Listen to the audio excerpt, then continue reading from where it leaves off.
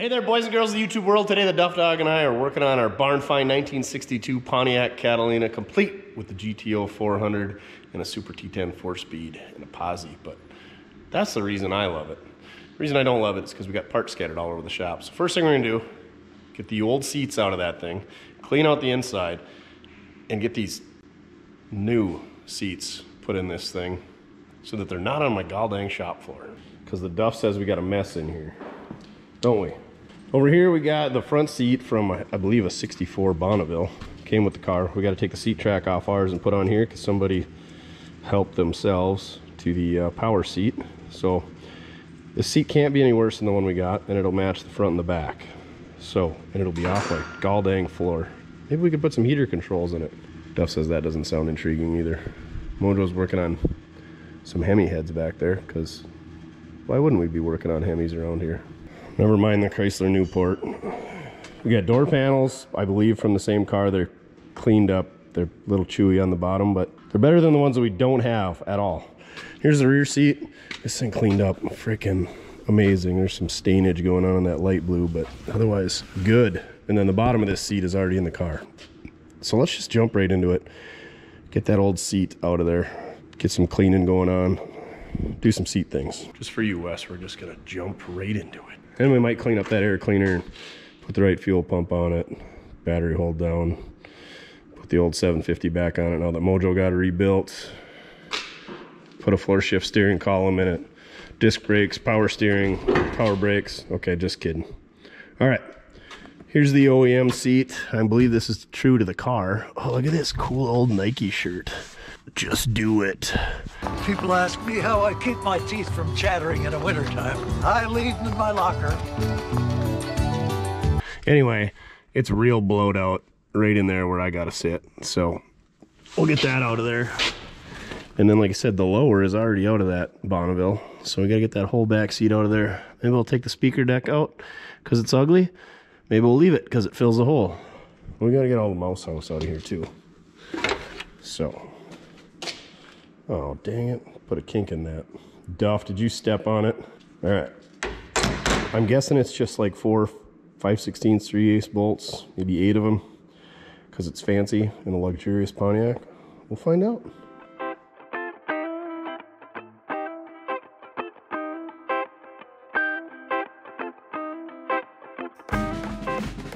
My back already hurts just thinking about this. I could holler at Mojo, but he's busy doing Hemi stuff on the other side of the shop. So here goes nothing.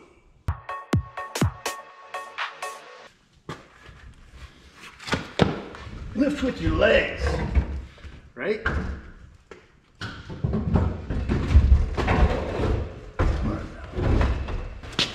This would be the advantage to bucket seats. They're easier to store and easier to remove one at a time. Your worthless information of the day.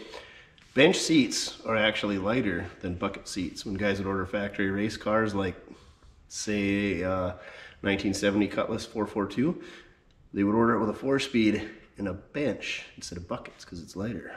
The more you know. Knowledge, it's power. Your worthless information of the day. Now back to your back-breaking bench seat shenanigans. Maybe I should get some of those pellets in my butt like pudding, and then I'll just be able to carry this with one arm. That guy's special. I think he's just going through a change, and that's why they're giving him them pellets. That's what I heard.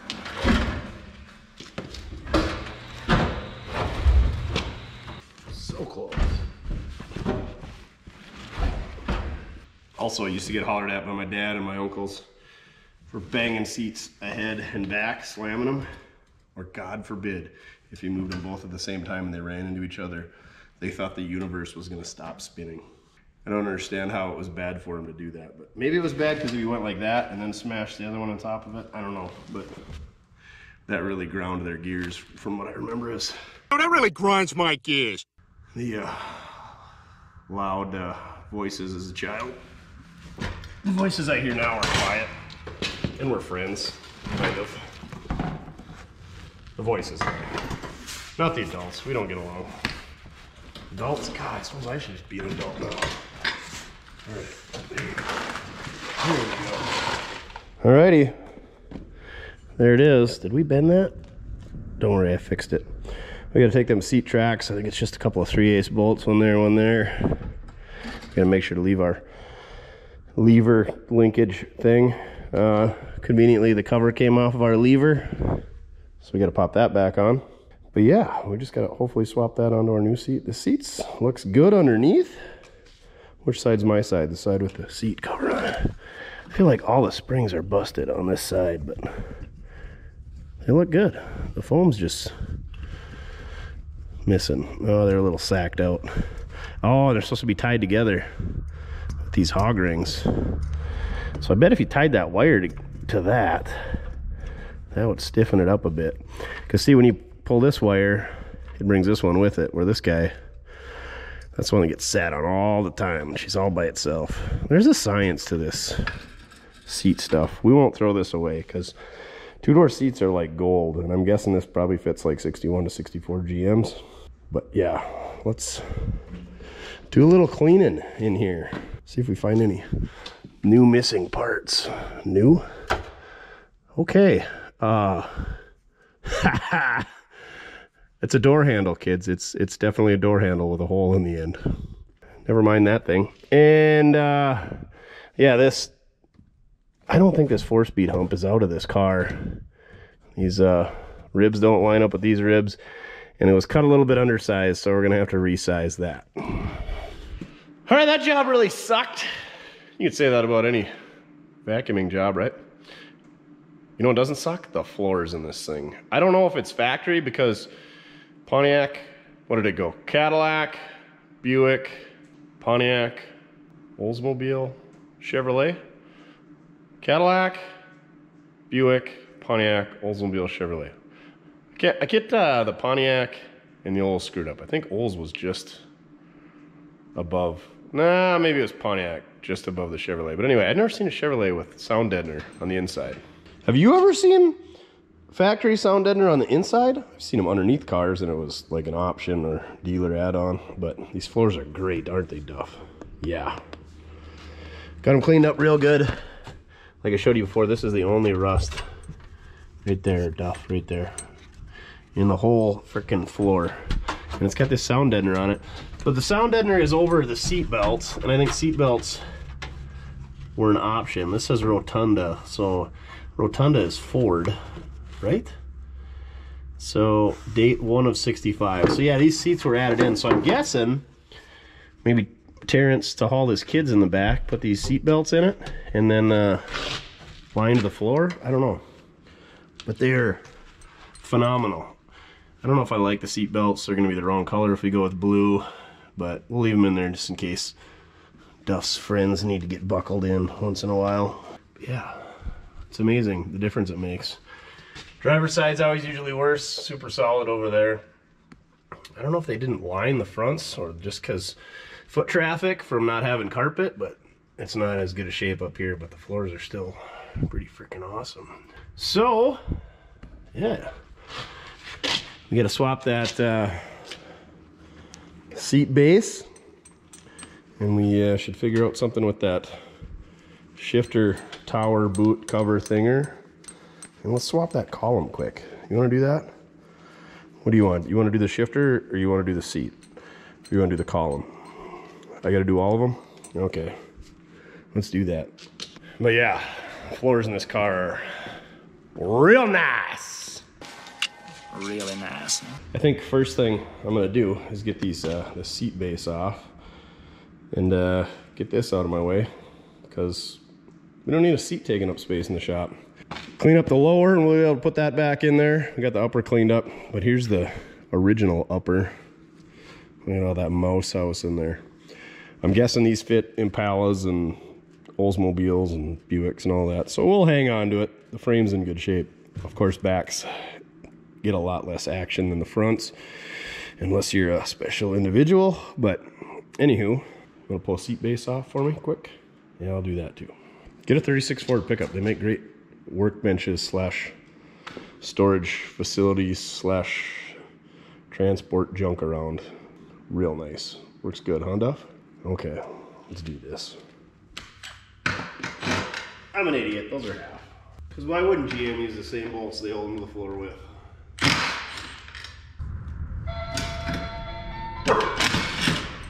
like a 6.2 to me.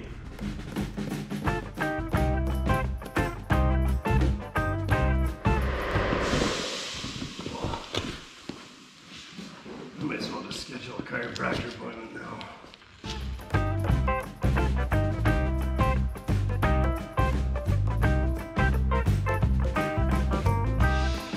Definitely should have cleaned those up a little bit, but let's be honest, the seat, I'm a tall guy, it's gonna be all the way back and that's where it's gonna stay until somebody shorter owns the car. And the seat, I'd really like to have it gone through long term, but it's just not in the cards right now.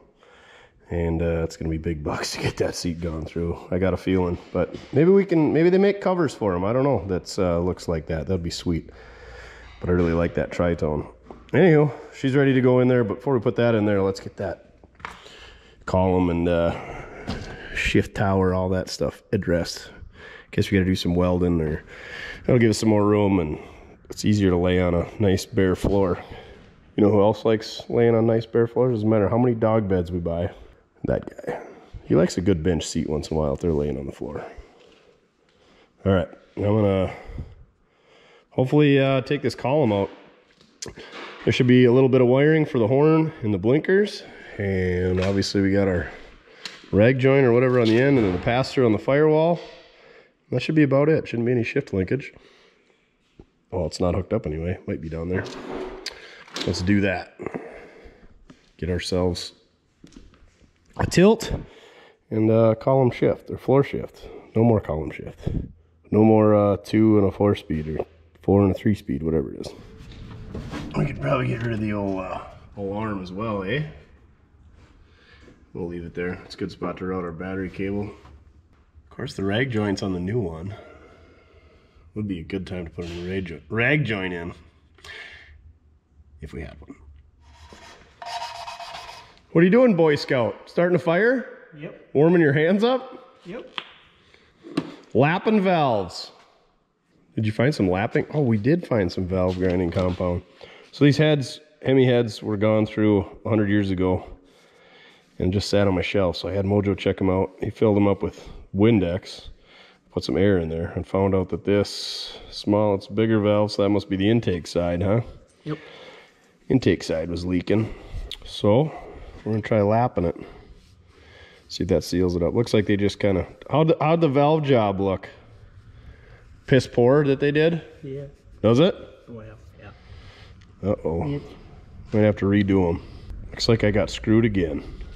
You like seeing me get screwed over. Yeah, let's see. Yeah. Doctor it up, huh? Yeah. Okay. Give her the Dr. Mojo. I suppose if we gotta grind some valves and cut some seats, now's the time to do it. I would say there's some pretty good pitting going on there, ain't there? Yeah, there is. God dang it. You just can't trust nobody these days. Well, you let me know what you figure out. Duff says I gotta get back to work. Yeah, okay. I suppose you want to drive him to Fergus Falls, huh? Yeah. Yeah. I don't think I'm gonna split the rag joint. I think I'm gonna take the rag joint right off of that steering box down there. That other rag joint looks better. Anywho. Generally speaking, it's a 12 point to take that bolt out. I suppose it's for safety, so people think twice before they put a socket on it, but I'm gonna crack that loose quick.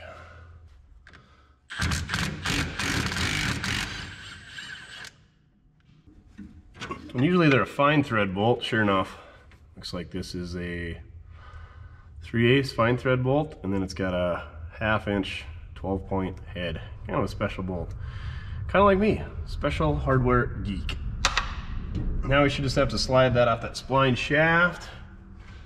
Maybe we gotta take this ugly bracket off down here. I don't know what that was for. Neutral safety or reverse lights maybe? Yeah, I suppose this thing ain't got reverse lights because they definitely weren't hooked up to the transmission before. Well, they might have, but it was an automatic. We don't need backup lights. Pfft, like they work on anything that I got anyway.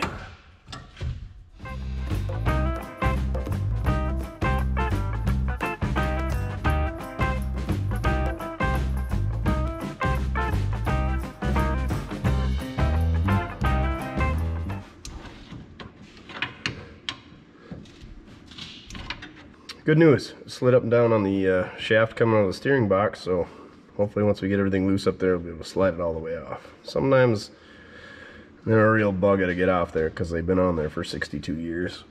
Did you get the stuff done on the inside or what? No? Leaving that up to me? Thanks. You're a real big help around here. No matter what anybody says. Yeah, look away. Not gonna be able to show you in here much, but there's a plate at the firewall and Das Boot. It's no shoe! It's Das Boot! That holds it to the firewall and seals it up. And then there's a connector up here, electrical for the neutral safety, backup lights, turn signal, horn, all that. And there's a bracket here that I think it's just a trim piece. And then there's probably a couple bolts that's gonna hold it in place as well. And then we gotta sneak it all through. Sometimes you gotta move the shift linkage in order to get it through the hole, because I don't know why they don't just make a round hole or a square hole. It's usually some odd shaped hole. Odd, just like us. Oh, what do we need for tools? Looks like a giant Phillips here and a 5/16 or a quarter down there.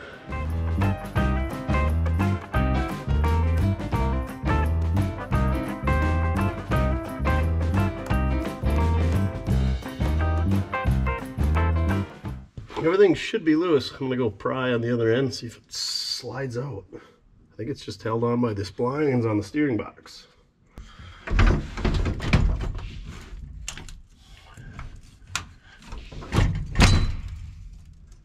There we go. We just gotta see if we can get her fish through the hole. Not a chance. There's two plates that you can remove. I took the smaller one off first. We're gonna have to take the big one off. Don't ask me why the small one's even there.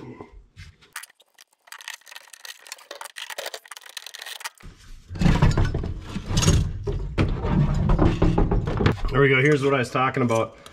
This plate must just hold this seal, and that wasn't gonna fit through there. So we had to take this thing loose.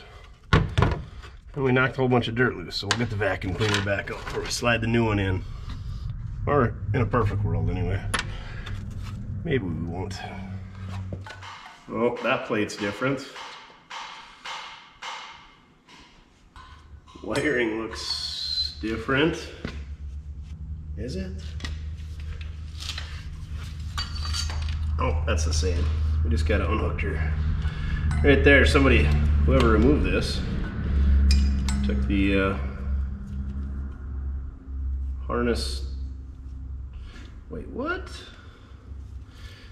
Well, the previous person cut the harness in the car instead of disconnecting it here, but we're just gonna disconnect it here.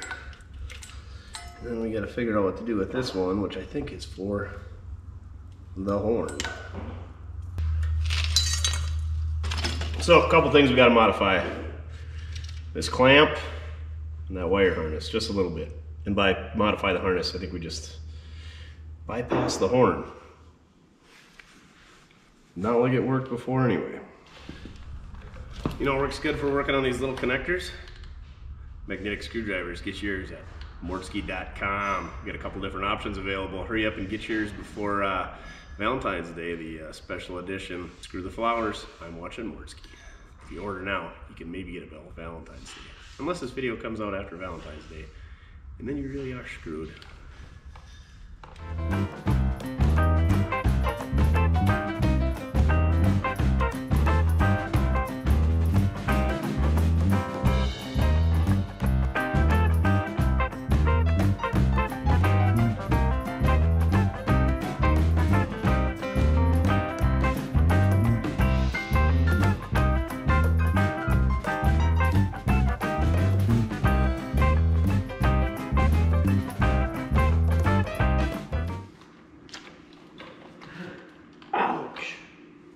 Don't sit on crescent wrenches. Dag nabbit. I had to do a little modifying on the old shifter arm here to get that clamp off, but I refused to cut it. I could have cut this and welded it back on, or I could have cut that and re-welded it, but I just gave her the old Mortske tweak. Come on. Still getting used to these new Knipexes. Not that they're new. Just new to me. Well, they are new, but I never use them before. Everybody brags about them. I'm not sold on them yet. There you go. Back OEM specs. Where are these things made? Germany. Sprechen Sie Deutsch? Deutsch, sprechen Sie Deutsch? Deutsch, nein. Sprichst du Deutsch? Deutsch. Das Auto. Das Auto. You know, drop that over that. Our dirty rubber over there. I think we'll put a little coil up here to lube up our bearing and our splines. We're ready to slide this thing in there. The only thing that's not going to work is our neutral safety switch, but so we could hook it up to the clutch, but they never had them back then, so we're just going to bypass that, and we'll have to make some type of connector for our horn. And if somebody ever wanted to put this column back in the car or this column back in a Grand Prix, we didn't really screw anything up other than we bent this. Didn't do this shifter arm any good, but it'll be fine. Perfectly good for future use. We'll stash this one away, even though I don't know why, because like 98% of Pontiacs came with automatics, so who's gonna want this thing? If it was a 3 on the tree shifter or column, or a floor shift column, be a little bit more desirable, but this is the least desirable of all the 1962 Pontiac steering columns. And it's non-tilt to boot. Oh man, we're gonna have to get this guy off of there. How is that held in there? Well, this has got the hole, so maybe I just, oops, just gotta boop it out of there. A little boop action. Sure enough. Oh yeah. Just got a little pin there that rides in the Nacharuski there. That's pretty neat. That's pretty neat. Never seen them like that before. All right. Lube action.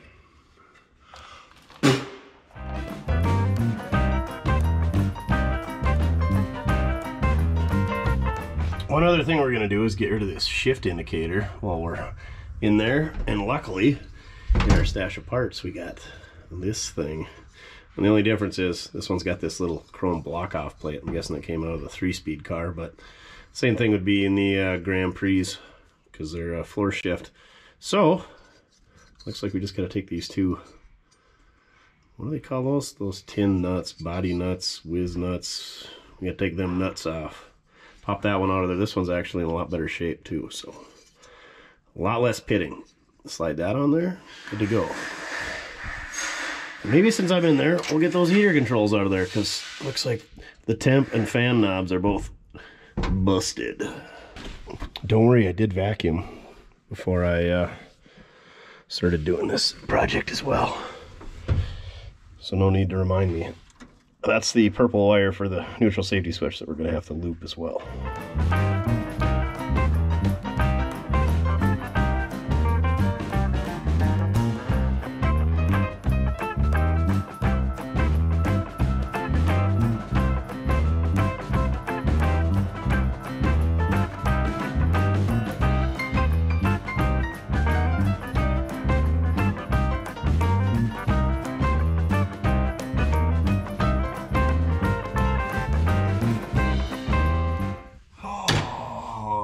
Tell you what, before I take this heater control out, I'm gonna go look at the other one, see if that one's any better.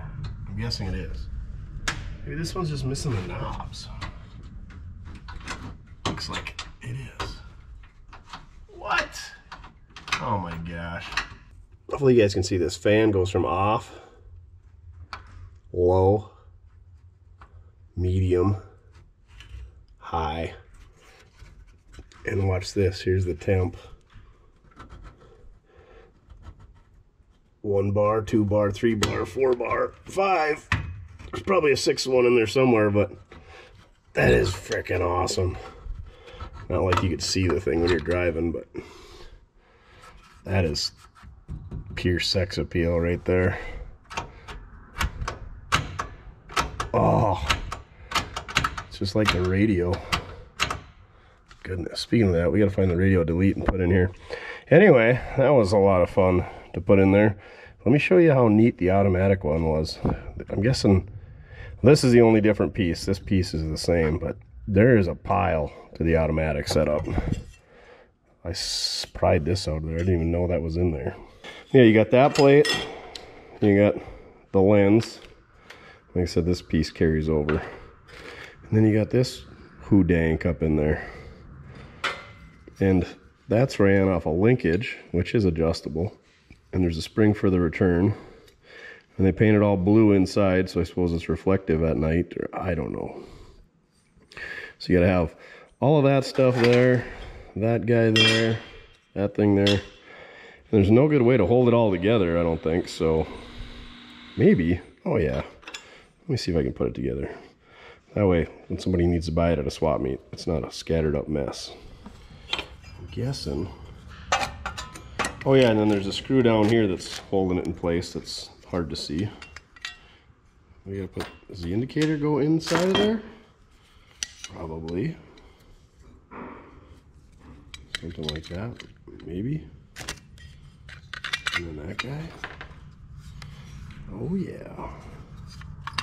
And there is a couple little tiny screws that hold it together that I didn't need to take out. All I needed to take out was that guy down there. There we go. And then, if we get ourselves another one of them tin nuts, we hold that whole assembly together, ready for somebody to automatic convert their Pontiac, along with the steering column. We gotta pull the bulb out of that socket that's hanging underneath the dash. Otherwise, we're just gonna have a light hanging underneath our dash lit up when we turn the headlights on. Yeah, there you go. Keep your stuff all in one piece. It'll be worth more than $1 at your auction sale that way. Yeah, this heater control is in better shape. They slide way better. Look at the temp. Ooh. What is that, 6 of them?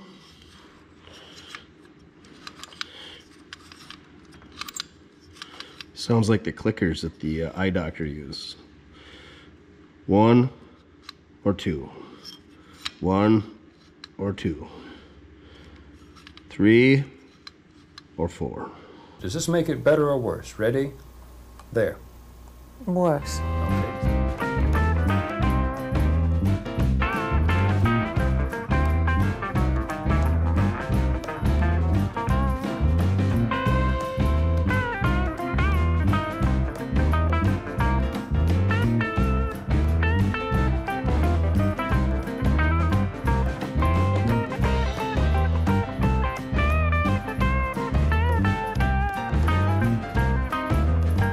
So you think it's pretty straightforward, just 2 screws on the bottom. No, no, no. They got this screw on the top. And when you look at it like this, it doesn't look like a screw, but it's like a set screw. And it's like a jam that jams against the dash. But that leaves a bit to be desired. But look at this. So you have these 3 buttons: off, normal, and de-ice. Look what they do. You got these 3 rods with springs in there. And then it's got this rotator with all these vacuum hoses, and that's what engages your blend doors. Watch this. That moves it. That moves it another click. And if you push that off, it goes all the way back. There's a lot going on there. Not only is there that, they're activating this switch back here and this switch here. That's off. There's normal, whatever that is. We don't know what normal is. And then defrost gauges that switch up here. There's a lot of freaking engineering that went into the mounting of this. Maybe not so much. This guy, he was just winging his job. But the folks who designed everything going on here, that is sweet. I'm guessing this mechanics wire twisted around that is not OEM, but that is a frickin' engineering marvel right there. The heater controls, and then these 3 tubes: blue, yellow, and red. In case anybody's wiring one of these up, I'm guessing that's what runs your blend doors underneath the dash. And the only cable is this one right here, which is hooked up to the temp. So I suppose that just opens your blend door from hot to cold, or the valve, heater valve. I don't think this thing's got a heater valve, so it must just be a blend door. Yeah, that's freaking neat. How neat is that? Usually, it's just all cables. Well, the fan is usually a switch, high, medium, low, and then there's cables for all your blend doors when you go from floor to defrost and everything else. That's freaking sweet. All right, let's get the new one installed. The better shape one with no vacuum hoses on it.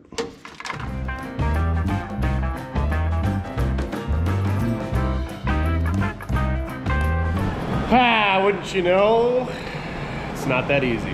So the splines on the coupler at the bottom of the shaft are different between the Grand Prix and the Catalina. I'm guessing it's because the Grand Prix was probably a power steering car, being a higher option car.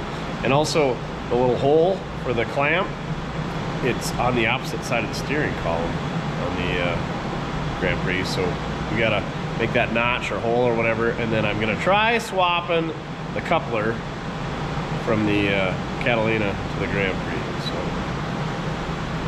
hopefully it goes smoother. Duff's hiding because he wants no part of drilling holes in a goodish Catalina column, or Grand Prix column. So we got these laid out about the same. This is like a 5/8 shaft, and that's a 7/8. And you can see that slot doesn't exist on that one. It does on the bottom side, but then our tilt and our turn signal would be on the wrong side of the column. So basically we need to make that on the back side, like so. Probably gonna need this rubber. We gotta reuse the rubber. A lot of rubber reusing going on this week. So I think what I'm gonna do is swap that, get it up in place, and then hopefully mark it, and then for real good we can just drill a hole and not have to make a slot. But I'll let you know how that goes.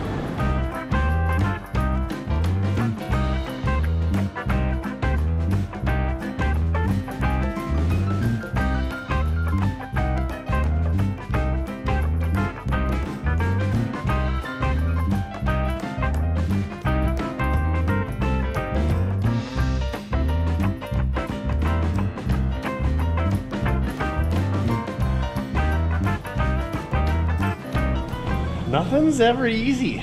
Easy peasy lemon squeezy.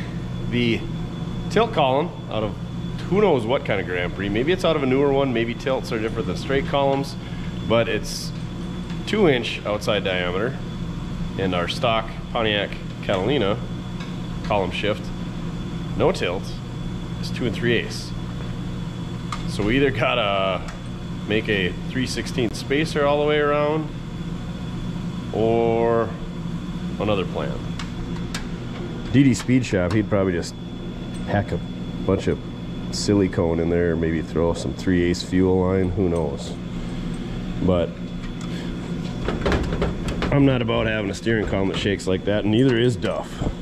So I have this other Grand Prix steering column that somebody sent me, and that is a floor shift, because all Grand Prix were, and that's 2 3/8, but it's all slopped out. The I don't know what happened down here, but somebody screwed up that lower bearing. But all we need off this thing is that bell. I call it the bell, the shift collar, whatever you want to call it. So I'm gonna see if we can take this one apart first, and we can just get this bell off of this one, and then put it on the Catalina one, and then we'll have everything Catalina. We just won't have tilt. But I think I can have a damn it make me a bushing spacer that goes around, so it'll clamp it in place nice, and we'll be able to put that in at a later time. So it's a good thing that we didn't hack up the wire harness or anything to do this. So back to the drawing boards, eh Duff? You getting your leg all clean? You're going.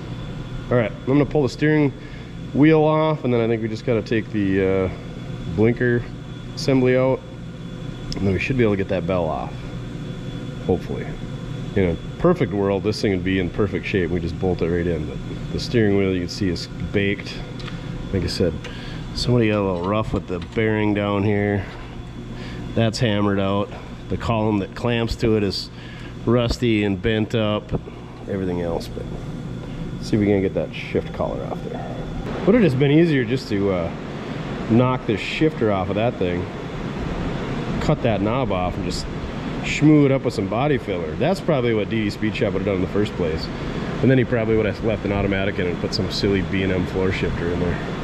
Okay, let me see if I can't get this thing apart. And I'm not going to show it to you because I don't know a good way to clamp that thing. I suppose I could put it on the bench in the vise. Maybe we'll try that.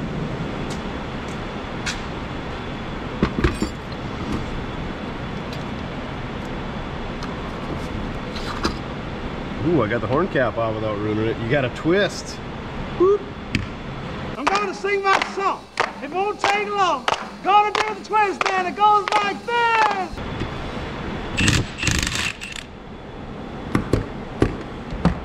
I guess when you take the steering wheel nut off, the horn ring comes off. So that's pretty neat. You can tell it's a Grand Prix because it says Grand Prix. Now's where we need the steering wheel puller.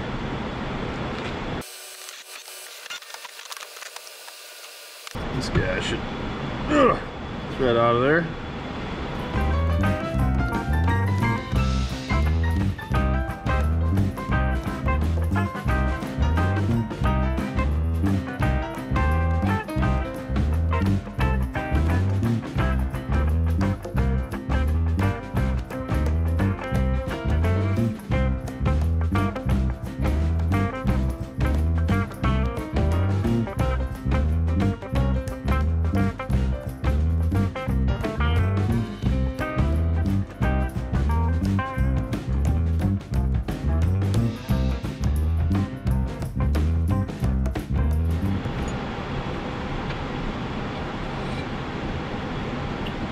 That was a lot of work.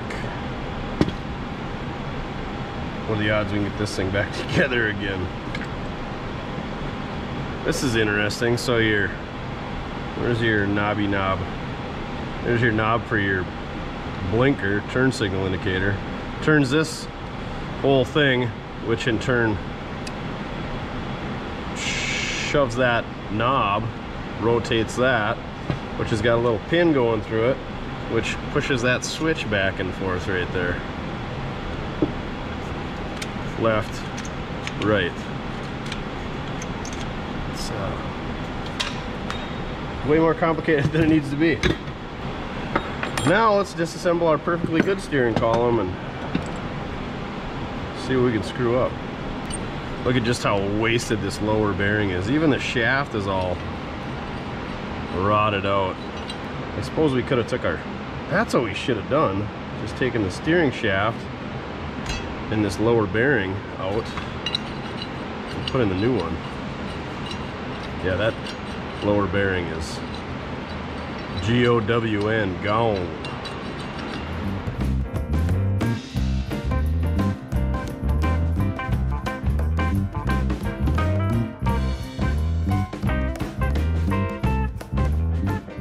Right here's what the lazy guys would do, just knock this shift arm off there.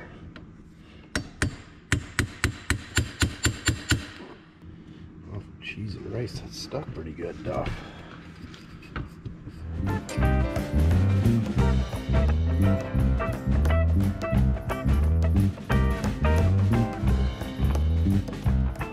There.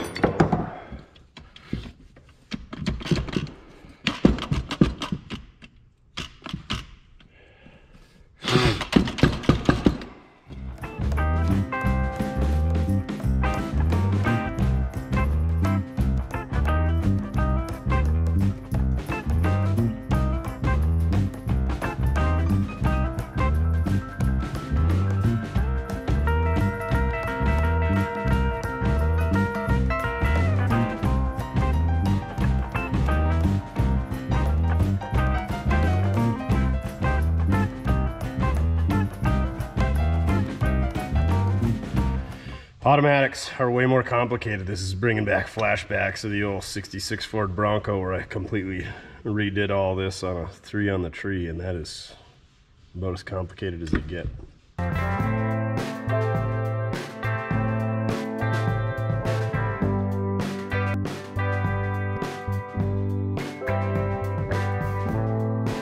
Anywho, I think we're gonna leave this internal stuff for the column shift because there's no point taking it out. Plus it's probably part of the fitment of the bearings and such. So I think we're ready to start our conversion, maybe. Let's see what happens. Does that go on a certain way? Let me guess, the columns are different and this won't fit on. Hopefully. We're gonna find out. Oh, sure enough, that stuff for the column shift is in the way because that diameter is significantly smaller than that diameter. The saga continues.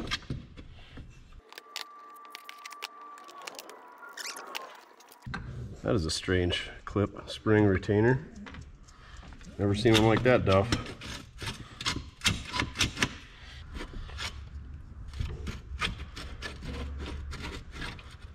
Well, now what's holding us up? Oh, the neutral safety switch. All right. There. I like to put it all back together without this tube in there. This is the tube that does your column shift. Your shifter hooked up here, and that's your linkage down at the bottom. So we just got to get the bearing off of there. And that bearing doubles as the bearing for the steering and for the shifter. Now we just got to put it back together without the automatic stuff. If only that were easy peasy lemon squeezy.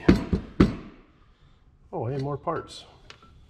This is why I'll never restore a car, because you could literally spend, between waiting for parts and cleaning this up, you could spend a month on this steering column. And some parts like this neutral safety switch or turn signal switch is probably obsolete. Especially on oddball cars like a Pontiac or an Opel, whatever you're working on. But yeah, this is why we don't restore cars. I think I said that on the steering column for that freaking Bronco as well. Okay, so bearing, steering shaft.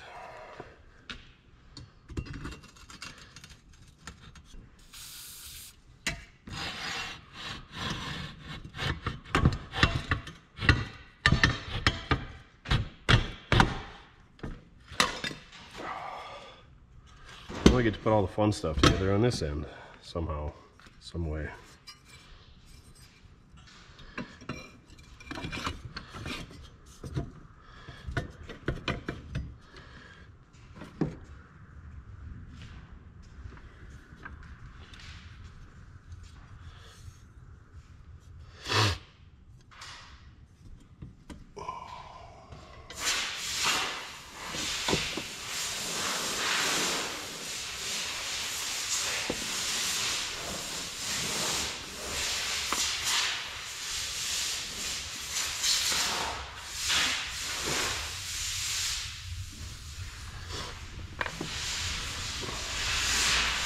There goes the Fox body.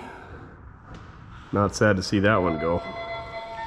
Ah, the beauty of filming yourself in the shop. The old camera decided to carpe the seize up. Carpe the diem. Seize the carp. And we missed it. We didn't miss much, just a lot of frustration. I couldn't imagine how much time I got into this thing. You could have a month into restoring a steering column, and that's if you can get parts. Some of these parts are probably completely obsolete, even if it's a GM or a Chevrolet, but being a Pontiac, we're not gonna find some of this stuff. But anyway, it's all back together, so we can stick the thing in the car. This is why I'll never restore anything, because like I said, by the time you replace the bearing, clean up that shaft, prime, paint, knock the dings out, find absolutely perfect one. I was talking to the Mopar Man, he said $1,000 to restore one of these steering wheels with this clear, translucent amazingness. I mean, they're super cool, but really? $1,000 steering wheel?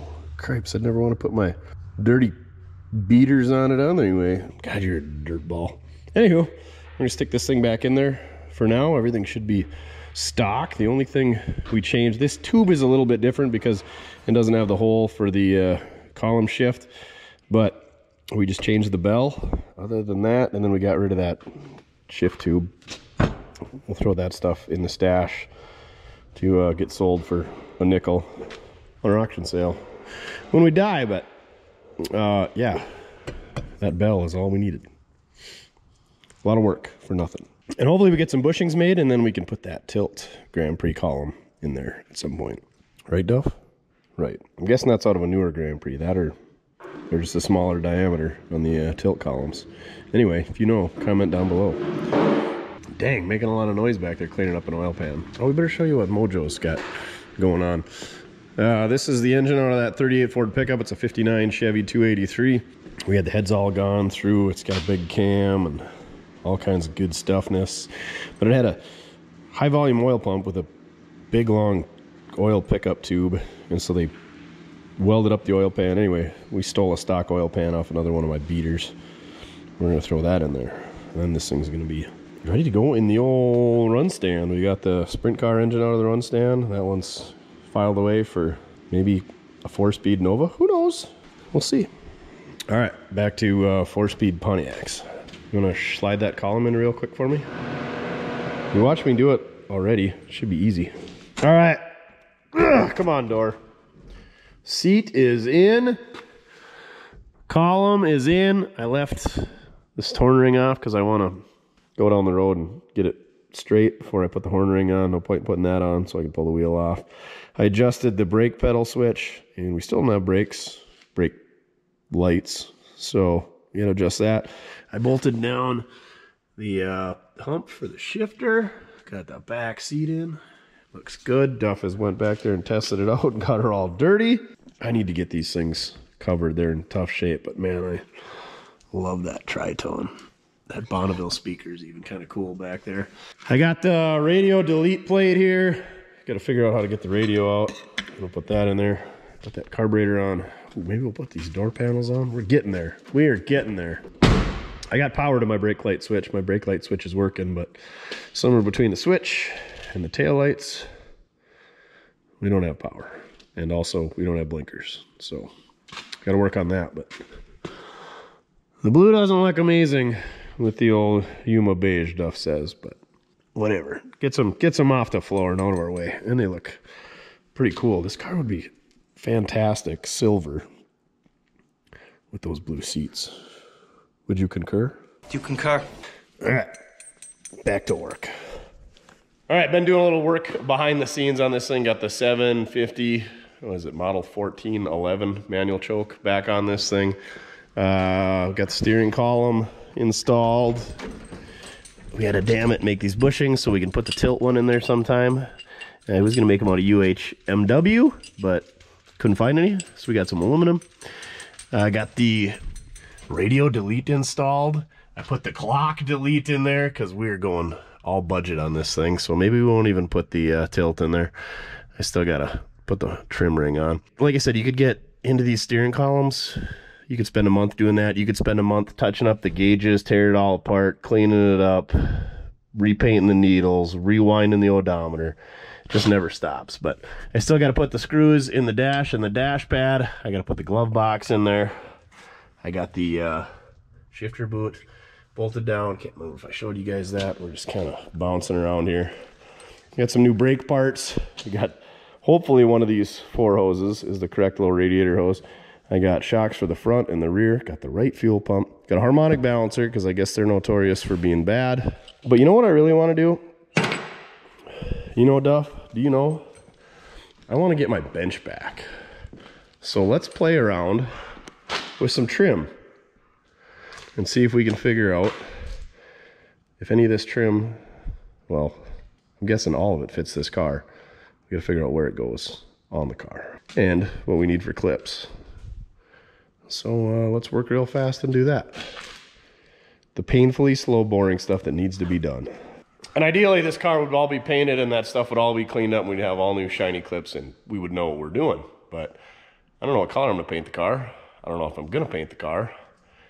That stuff just sitting there is taking up room. And if we move it around a bunch, it's gonna get banged up. It's gonna get lost. It's gonna get bent. We're gonna not know what car it goes on. So let's put it back on the car. You gonna be of any assistance? I guess that means no. This is why I hate when people tear things apart. At least take some tape and a marker and label them, or just a marker.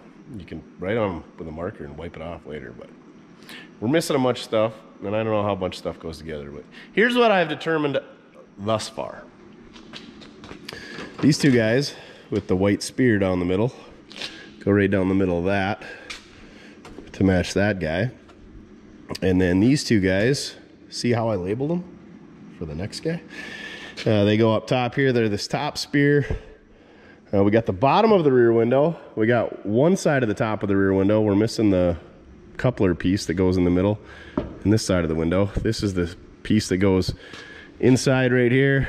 This trim goes across the top. We got the top trim for the windshield. We got the side trim for the windshield.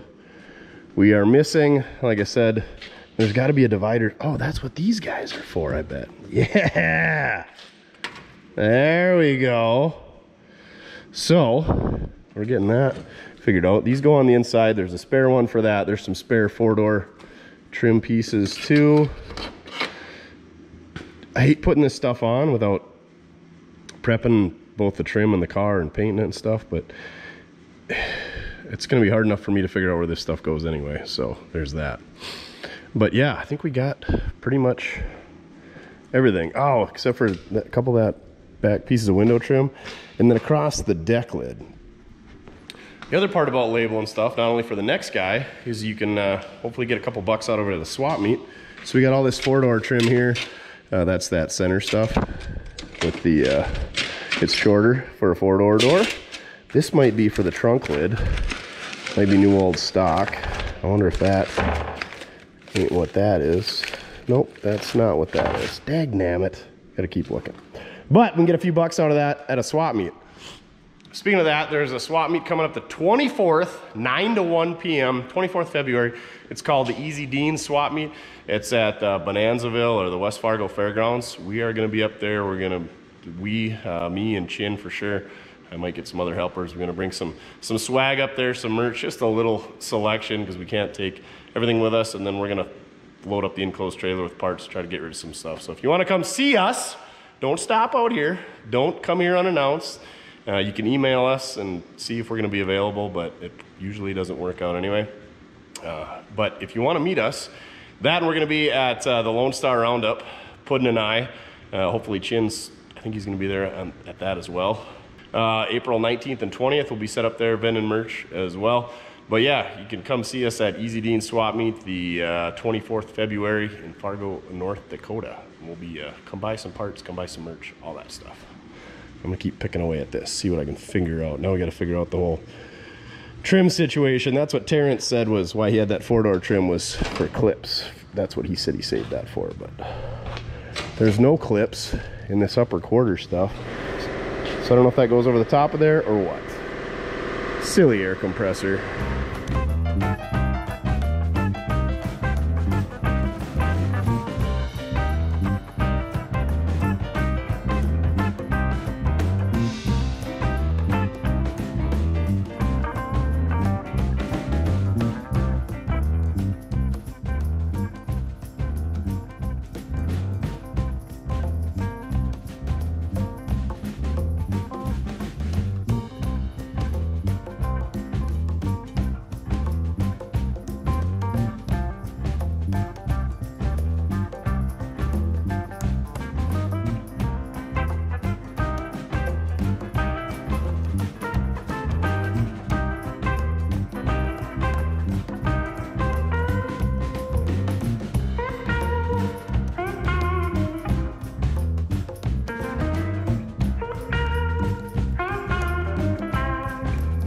Tell you what, this trim work, real fun. Let me show you what we got going on here. So this trim around the back window snaps right in. This corner trim has got bolts, should have bolts, plural, that side did. We're missing one clip with the bolt for this side. So I gotta find that. And of course, that clip is different than that one. So yeah, wish we had a parts car. And you know how much of a hardware freak I am? All this hardware is different. and a bunch of it's missing. So it's like you almost need a whole other donor car just to get all the right trim, because you're never going to find it at the hardware store because it's not your standard trim. But anywho, rant over. This trim just kind of clips in. I figured that out all on my own. I'm real proud of myself. You slide it over this backside, walk it up the curve, and then snap her over the top. But you got to take this trim off to get that on, and you got to take this trim off to get that trim off, and then you got to take this windshield trim off. Anyway, that windshield trim snaps in. But yeah, we pretty much, this side's mostly complete. We got to get one clip with a screw for that guy, or with a nut, whatever you want to call it.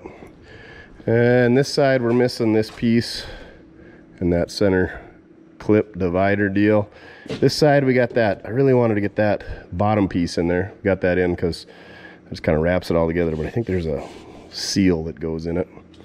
And then we're missing the inside piece right here. So yeah, missing pieces. Don't take stuff apart. These go on the inside. That's like anodized aluminum. You can tell by the way that it is. This is an aspen. You can tell that it's an aspen tree because of the way it is. That those go on the inside. We're getting there. Johnny cashing it, one piece at a time. Let's see if we can't get those in there. And yeah, trim. Real fun. Duff is just living it up, aren't you? All right, new update. I got that trim installed, but this A-pillar trim is too long. I mean, it's not like it's a 1/4 inch off. And I know I could get it to go a little bit further down on the dash. Okay, there it's sitting flush on the dash. I don't know what the French. He must have got that off of a 61. I know he said some of this trim, see how this is painted? He's got some of this trim off of a, what's the higher trim level? Bonneville? So maybe the windshield's different on a Bonneville?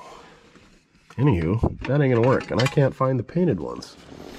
And I'll show you an example of what I'm talking about. But guess what I did find? Rear window trim. And I found the A-pillar trim doohickey, this guy up here. And I found a bunch of hardware taped to that, wrapped in masking tape, and then duct tape wrapped around it. So got the correct hardware, most of it, and that stuff. Here's the trim that goes around the back window, I believe. See, there's the factory Catalina trim, and there's the Bonneville trim. Or it's a higher, maybe it's Tempest trim, something like that. I got a decision to make. I think I'm gonna go with the aluminum, and we'll hang on to the steel stuff. But I'm guessing that's what happened here, was he saved this stuff out of that car, but it don't frickin' fit, and I can't find the steel stuff. So that kind of sucks. But we're making progress. And we got a spare one of these for the inside, so we'll label that and put it in the swap meet pile. And their swap meet pile is getting lower. I think this, finally figured out what these are. They're like dividers that go between, I'll show you, they go between the door panel and the back seat. I think this is the glass rail for that tailgate for a square body K5 Blazer. But yeah, I couldn't figure out what these were. I got white ones, I got gray ones, I got blue ones, and Duff knew exactly what they were when we put the back seat in. They're these little guys right here. You can't really see on this car, but anywho, our door panels are tan, so we're gonna leave the tan ones in there. Oh, it looks so bad with a tan door panel and blue seats, doesn't it? Oh well. We're getting there, Duff. Cackleburs? Where did you get the cacklebur? You goof. You gotta stay out of the cackleburs. Yuck. Alright, back to putting trim on. Hey, I found a clip for this. So we got that trim piece on. I got our sill plates both on. These holes are kind of wallered out, so we didn't get all the screws in there, did we, Duff? We got our rear view mirror situated. It just needed to be, had the screw removed, set her into place. It's kind of a terrible design. It just kind of wedges on a clamp, or I don't know how you want to, it wedges on that side, then you suck it tight with that screw. It's not ideal. Just put 2 frickin' screws in there. Who cares if you see the screws? But Anyway, that's solved. I think I want to get the door panels on it, so I quit. They're out of the way. That door is hitting up against them, and yeah, they're in the way, and it'll clean up this interior a bunch. So that's what we're gonna do next. Door panels. I'm sure they got a gazillion clips in them. Perfect. Awesome. How do we get those door handles off? We gotta get those off. Oh, we gotta take these off. I can manage that though.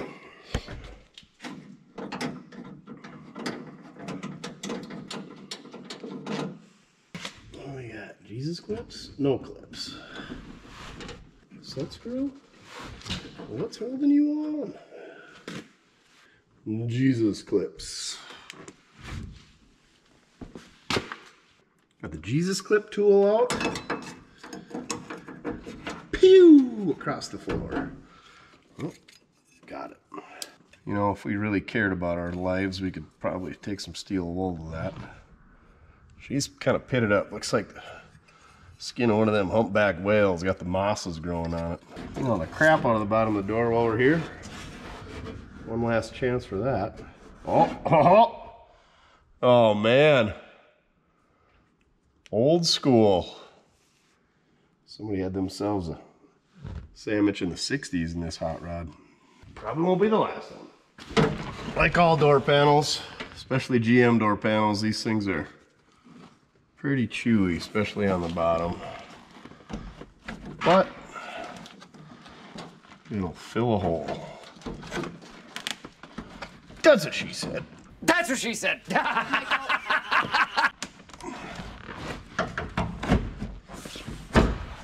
problem with them sitting for so long is they're kind of warped. So I don't want to lay against the door real nice. Oh yeah, they're bowed real bad. Oh, and of course that, well, it's not particle board, not cardboard. As soon as you try pushing it into shape, it starts cracking and whatnot.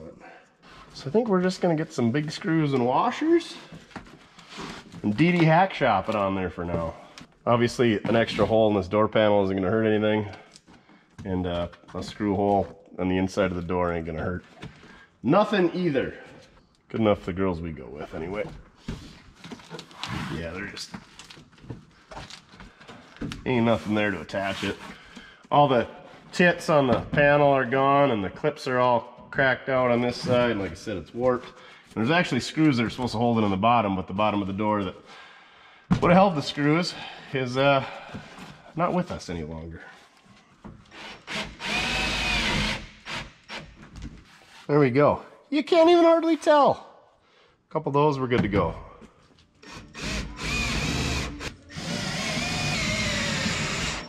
Put one more in the middle, right in that chrome strip. Nobody will ever notice.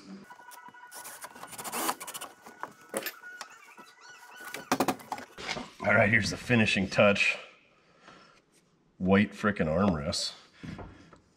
I couldn't find any blue ones. There's, yeah, a set of black ones, and then these. I bet these were the original ones. That probably would go with the tan, better than blue.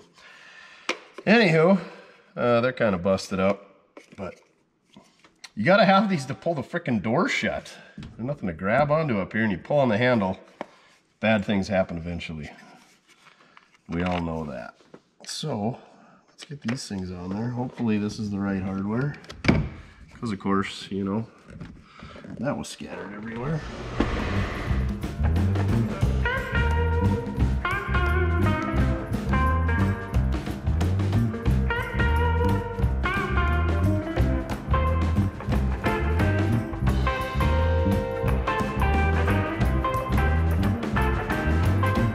One eternity later. Duff, these screws suck. I don't know if something's warped or what, but we're not. We can get one. We can't get them both. I don't know. Armrests suck. Okay. I think it's the angle that they put the screws in that really screws me up. The scratch awl goes in, but the screw does not. Wow, for cheese and rice.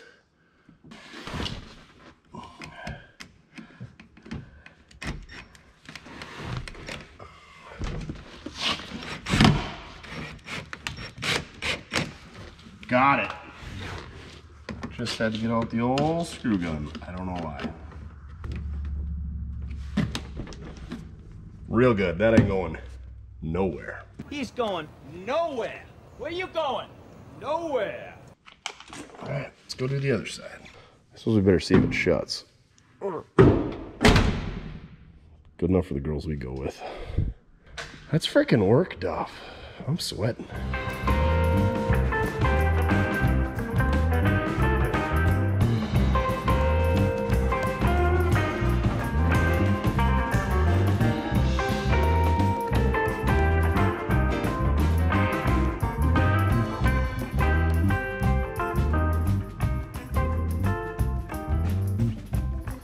And this side's in way better shape. There's plenty of material on the bottom, so there's actually a screw hole already there, and there's a screw hole already up there, so we didn't really ruin it. I wish the other panel was that nice.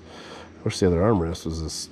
I wish this armrest was as nice as the other one, and I wish the other sill plate was as nice as this one. We're missing the Body by Fisher plate in there, but I think you can get those. It's some good progress. But I've been feeling a little under the weather lately, and so yeah, I don't want to come out here and get Mojo sick, so I've been taking it easy doing bookwork during the day and relaxing and catching up on the History Channel and emails and comments and all that good stuff. Hopefully tomorrow I can come back out here and finally get a full day's work in and not get Mojo sick and get rid of this. There's a lot of this going around. I went to a 4-year-old's birthday party this weekend, and it was also my buddy's 40th, and it was his daughter's 4th birthday party. Good time, but I'm paying for it now. My throat, it's on fire, and so are all my joints. Sucks getting old and sick, but anyway, pretty good progress. Feels good to get a few of these little things. God dang it, why didn't I put the frickin' lock cylinder in there? I do have the glove box and the latch for that to put in, so we should do that. The speaker grill's all bent up, so we'll use this one as a template, or just put a blue one in there, since this thing is so mismatched anyway, and pick away at it. But yeah, we're getting a pile of stuff for spare parts, spare dash, trim, manifolds. I haven't figured out what I want to do there. A lot of people sent some good suggestions. I don't want to spend a ton of money on something that ain't gonna fit, so yeah, I've got to figure out something there. But our table's getting a little emptier. Most of this stuff is all extra, so we can stash her away. All right, I'll see you in the morning, hopefully, unless I die in my sleep, but I think we'll make it. We'll pull through. Oh yeah, and the Shriners dropped this off today. We sponsored the, God, they put the frickin' label on crooked. Oh, maybe it's pretty straight, but anyway, I forget what it is. A few bucks, sponsor these guys. If you don't know what the Shriners are, they're a bunch of volunteers that raise, there you go, sponsors attendance to the Shrine Circus for needy, underprivileged individuals. Anyway, they raise money, and they got Shriners hospitals. It's helps kids out. My grandpa was a Shriner when I was a kid. I played in the Shrine football game the summer of 2003. I'm freaking old, and I didn't know what it was. I just thought it was like an all-star football game, but which is kind of what it is, but it's a big fundraiser, so it's a really good thing. If you got something like that in your area, go check them out. Send a few bucks their way. It's a good deal. I should probably join, but I don't have time. I got more money than time, so I'll just give them the money and stay out of their way. Right, Duff? The old Shrine Circus. Giving back when we can. Back picking away at this pile. It's raining, so Duff's a real swamp donkey today. And Mojo's cutting ridges on a 390 Cadillac engine. Anyway, there's 13 holes for this trim. One had 8, one had 9 pieces of clips in it, so we're going to pop these clips out of these guys because we don't want these pieces of trim falling off because we don't have spares. So that's what I'm going to do.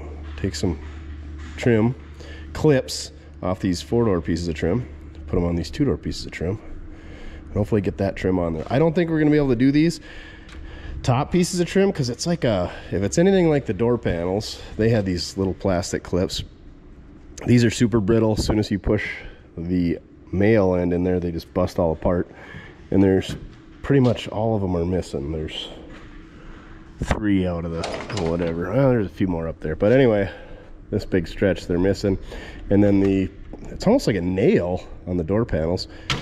We're missing those, so we got to get new pieces of trim here, or these clips, new clips for that. Can't put those on, so we're just gonna have to keep tripping over those and storing them. But we'll try to get these on there. That'll tie her together a little bit. All right, let's do that. And we're gonna use our screwed by Mortske repair screwdriver. Works real handy. Get yours at mortske.com. All you gotta do to pop these out of there, reach in there with your screwdriver. This one kind of narrows down, so we'll cheat. We'll slide her out where she gets a little chubbier. And then just spin her counterclockwise, pops right out. Put it back in, stick it in there, spin her clockwise. Put that spring tab underneath. A bada bing, a bada boom. Bada bing, bada boom. There's...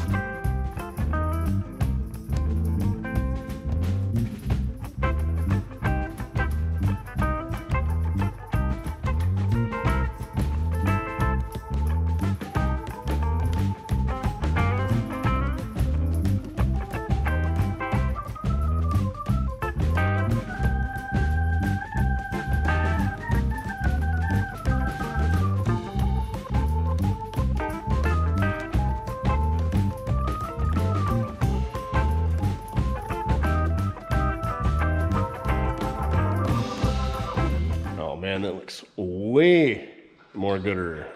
Duff's having a little breakfast snack over there making some noise.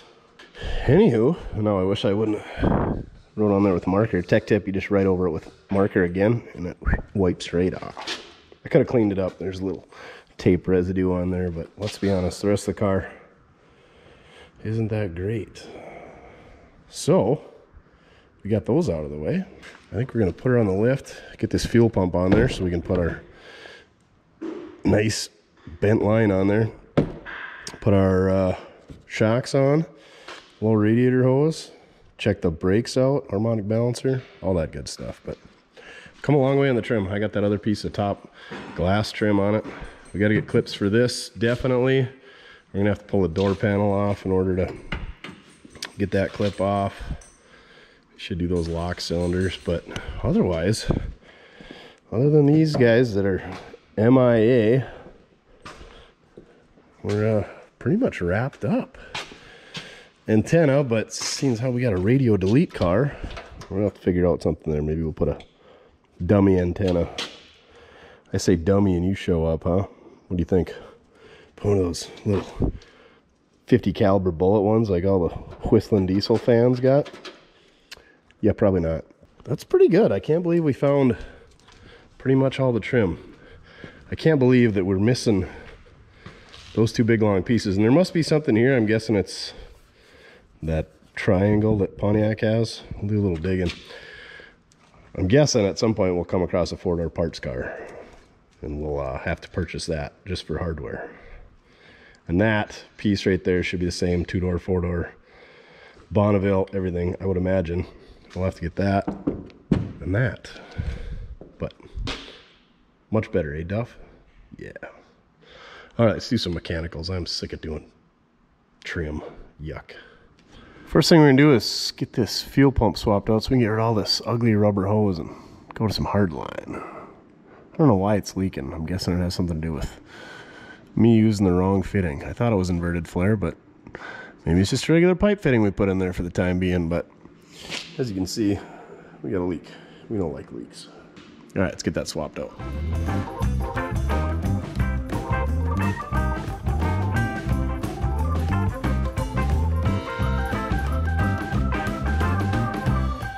Sure enough, part number M6803 comes with 2 gaskets as well. I guess somebody said that there's some type of isolator, insulator, something or other that comes on some fuel pumps, and that's why you need 2 gaskets. I've replaced a lot of fuel pumps, and never once have I seen a insulator, isolator, spacer that required 2 gaskets. I started slathering my gaskets up in Vaseline a while back because we screw up a lot, and sure makes it a lot easier to remove. tech tip of the day. Slather up your gasket, especially something you might actually remove in the future, like a intake gasket or a carburetor gasket, something like that. If you're going to swap intakes, carbs, all that, get some Vaseline, keep on the shelf, or some Studio Selection 100% pure petroleum jelly. Yeah, helps protect minor cuts, scrapes, and burns. I guess that's what it's for. Weird, never done that before. All right, let's put our new fuel pump with correct fuel outlet location on there, or better outlet location, I guess. Where the French is my hardware? There it is. Uh-oh. What the? Oh my gosh. So these bolts are 3/8, and this thing is only drilled out to 5/16. And I ordered it for a 78 Trans Am, Firebird, whatever, with a 400. So I guess we're gonna have to ream those out. I don't know if that's poor manufacturing there, that they didn't drill them out all the way, or did the later 400s use 5/16 hardware. Either way, that's interesting. Hopefully somebody else just screwed up, because the problem with reaming these out is if this ever fails on the road and I go to grab a new one, if they were to have one, which I doubt they would on a Saturday afternoon at some AutoZone, the holes are going to be the wrong size. Great. Always something. Haven't used a reamer for a while though, so give us a good chance to utilize those. And everybody wonders why I'm grumpy. Probably because I buy new parts and they don't fit. That's why I'm so angry. Mama says that alligators are ornery because they got all them teeth but no toothbrush. Medulla oblongata.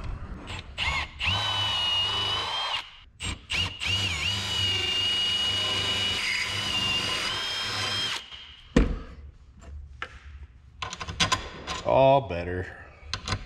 Make sure you get all them metal shavings inside your engine.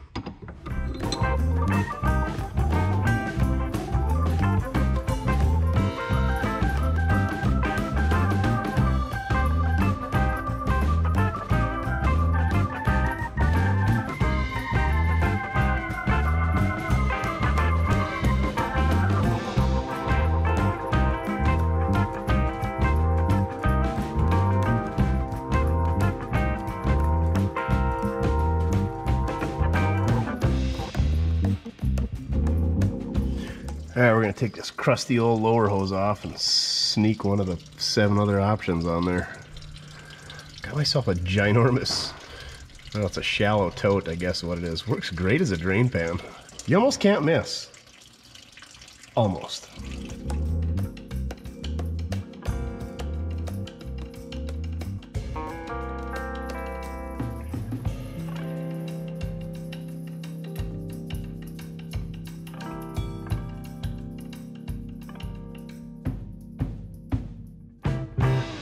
There you go, low radiator hose, part number 20345 off a 65 GTO. I think those cars still had 389s. Had to do a little trimming. Get yourself one of these radiator hose trimmer thingers. I don't know where I got it, probably Amazon. Had it for 100 years, but cuts the hose off nice and flush. Worked good on heater hoses too. Doesn't look like a rat chewed the thing off.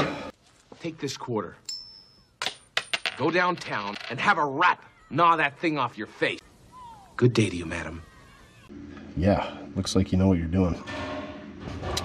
Way better than the old. The old one wasn't bad. It was the hose is getting bad, but it looked good on here anyway. I just got to slip a couple hose clamps on, maybe peel that label off. Those things are getting harder and harder to get off all the time. That's the beauty of these videos, is I get to document the part number radiator hose I'm using, so that if it ever should fail in the future, I remember what part number hose to order to put on the thing. Except for I'll have to watch a 2-hour video to find the part number. A smart guy would like document all this stuff. Keep a notebook or something. All right, let's put some shocks on. The front ones, you just open the book and order them.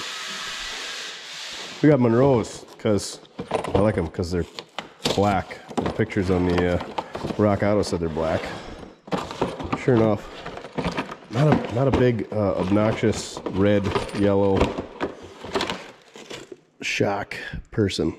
5801, part number. Rears, however, we had to go off of dimensions. So hopefully, old Napa Todd got us the right ones. These are a little bit more expensive because we had to go through the old Napa. But these are probably built by somebody else other than Napa. Let's see if let's see if he knows that I like black shocks and I cannot lie. PRC B45. Yes. All right. Well, I guess let's lift her up in the air, see if they fit. Ooh. Got a Pot County seat cover for this thing. And man, that air filter looks like she's been on the shelf for a while. That's for the 65 GTO for that air cleaner we got. So, let's do some shocks. Got our coolant back in. Changed oil on it because everybody's like, oh, when you flood an engine full of coolant, you got to change oil. Yeah, you're probably right. So we did it anyway. What else? Oh, made a mess. Some oil back there. Output shaft seal on the Super T10's leaking, a shift shaft seal, so you're gonna have to get some of those ordered. Freaking leaks. But while we got her on the ground, let's take the top hardware loose on the shocks, and we'll lift it up in the air and we should be able to drop them right out.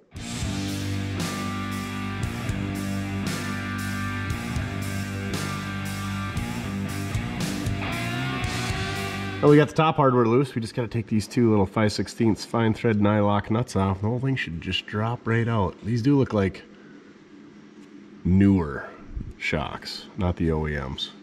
I don't believe they had nylocks in 1962. I take that back. They probably did, but they definitely weren't on Pontiacs. That's the beauty of the nylock. We're going to have to hold the top. How are we going to do that?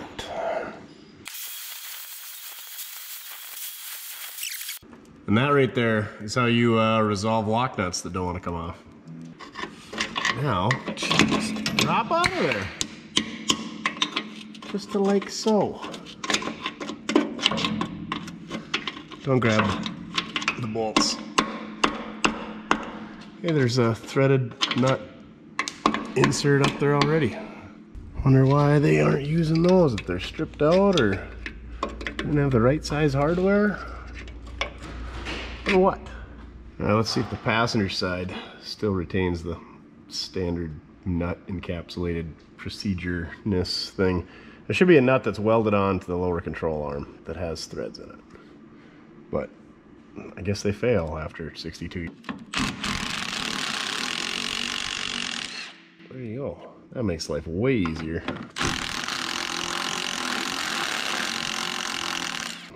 Oh yeah. They're Monroes. They were yellow, but old Terrence made them black. Let's see if they... I don't know. They don't extend on their own. I think they were due for replacement. Anyway, slide our formed washer on and our rubber. Which way does that go? That way. And we do the same thing on the top once we get it up there. Hopefully this thing's the right length. It's Dispectrum. Never heard of such a thing. I'm sure they're nothing but the finest rock auto shocks that the internet has to offer. This thing's gonna handle so awesome. Better than probably ever other 62 Catalina in the township. Let's keep our hardware in good shape. Put a little croil on it. And then snap it off with the 3/8 Milwaukee.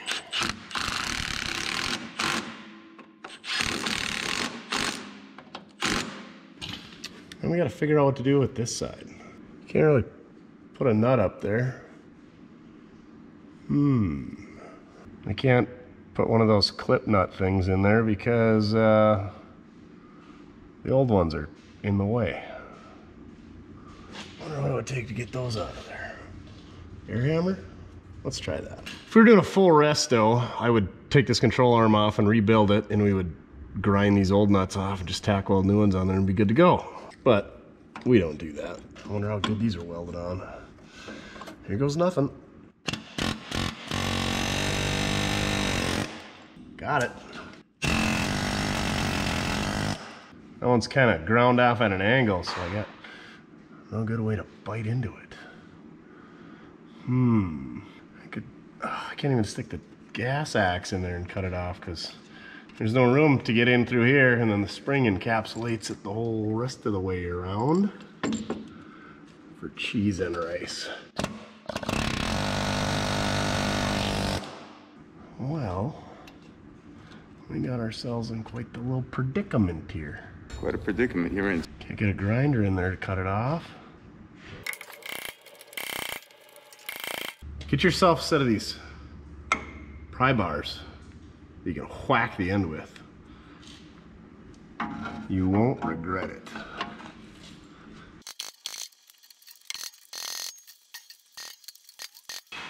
This isn't going well.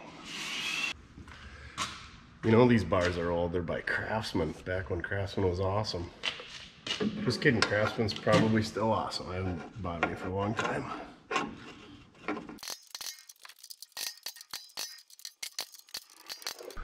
Ah, for $5.6. This is ridiculous. This guy must have been Pontiac's best spot welder in the whole entire division. All right, we are resorting to melting.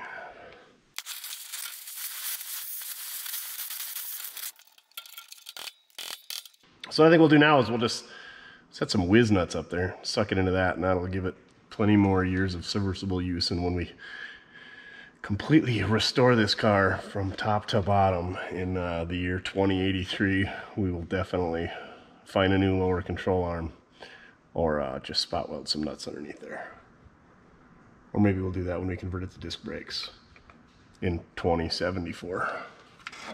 How many years is 2074? This car will be 112 by then. Yeah, we'll do that in 50 years. Okay. That was fun. I was just looking at the box on these things. You know, like I said, Rock Auto Specials. Internet, aka crappier packaging and cheaper quality, probably. Look at that. Who came up with that in marketing? The old safety triangle. Steering, stopping, and stability. Way to go, Monroe. It's no freaking GM pleasurizer. Made in USA, though. How about that? What a deal. Internet. I don't get what that's all about. It's like they take the blems and instead of putting blem on it, they just put, sell it on the internet. Well, guys don't care. And let's burn our fingers on the crack pipe. How are we gonna do this?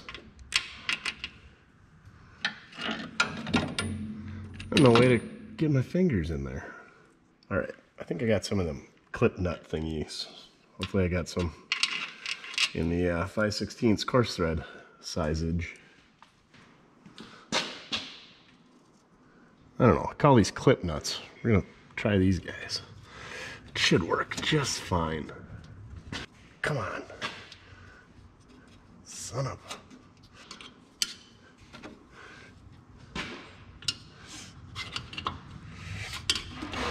Dang, these things got some bite to them. And of course they stuck out too far to clear the shock body. How? How do I get myself in these situations? Maybe we can take them out of there, get the shock in there, and then slide them in place. This is probably why people drive late models with warranty and such. So they don't hate their lives. Oh, Oakley dokley. Oakley dokley. And we just slip that in there. I said slip. Now I'll be the one to figure out that once I slide these in there, somehow this thing will slide out, even though I couldn't slide it in. Don't put it in upside down, dum-dum. You're not going to be happy about that. Go to your home. Don't you know where your hole is? Why didn't you just go home? That's your home! Are you too good for your home? Answer me! All right. Now, make some magic happen.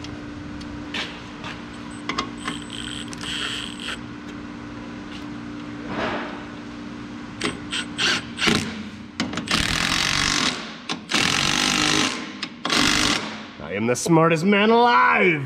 I am the smartest man alive! All right, let's go see if the rear shocks are gonna be more cooperative. Ooh, these air dogs here. I forget, the rear end is actually hanging on them right now. So we actually need to lift the rear end up to get it off of that stud. I don't know if it's because they're too short or if that's how they designed it, as the shock was the limiting factor on how far the rear end can hang down. But yeah, well, that one wasn't doing nothing. Let's get these things out of there. So like I said, we got the stud on the bottom, and then there's a through bolt in the top. That thing's gonna be a real treat to sneak out of there. It's gonna be fun just to try to get up there and wrench on it. Based on what I've seen on the top side, I can see why they only use that design on 1962, because it's pretty miserable. I'm sure they put these things on before the body went on. Awesome. Oh, hey, look, I only put it finger tight. Oh, I took it off last time. I'm always planning ahead for future Mortske. Saving him time, making him look good. There we go. I'm gonna get that stupid top bolt out of there. Oh yeah, that must have been designed that way to hold the rear end in place, because this thing will drop way down. These upper control arms are binding on the exhaust now. Better not go down any further. Give them a little croil. Hopefully, if we do get them to spin, they'll just walk right out of there. Yeah, right, wishful thinking.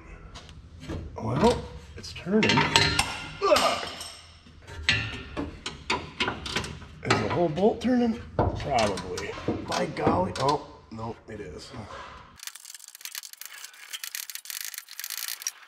Oh, thank goodness this is not a rusty car. If it was, we would be in trouble. There's not even a good way to cut these things out of here.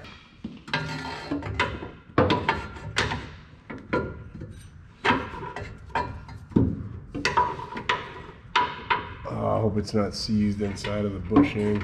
I'm gonna try getting it to budge with this cute little pry bar. Cutest little pry bar you ever did see, made by Tecton. Oh yeah, there we go. Just keep walking. Keep walking. The walk of shame. There we go. Come on now. Oh, it stopped. Come on. Yes! Success. Great success. So here's what you see a lot of on suspension parts. This bolt will rust to this steel bushing, and then it'll just spin inside of this rubber bushing. And this is, there's an eyelet on either end of this bolt, and you can't get it to slide out either way, so we lucked out with this thing. But yeah, that bushing is loose in there, which is fine, but yeah, it's always a good idea to put a little anti-seize on these bolts so that it doesn't seize to that bushing. We'll definitely do that.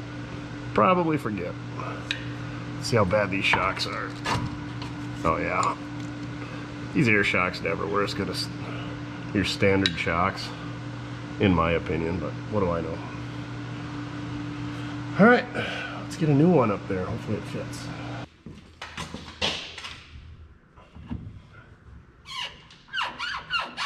The bottom eyelet is the right size, top one's not. So we gotta take this bushing out and put it in their new one. Easy enough. Put that bushing in there. Actually looks like somebody put a locking pliers on this, ripped it out of the previous shock, because clearly the air shocks were not factory on the old Catalina.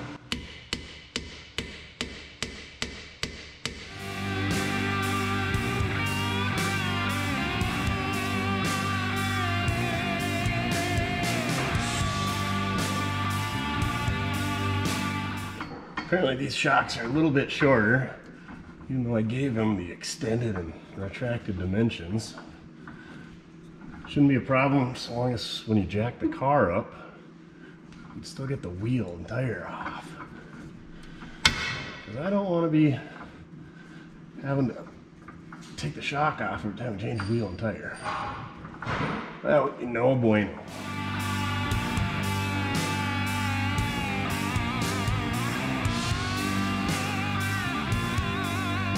One side down, one to go. Oh yes, we can cut these silly airlines out of here now. I don't know why the other side wasn't working. Melted right onto the exhaust. Tech tip of the day, always run your plastic airlines a long ways away from hot and or moving and or sharp components.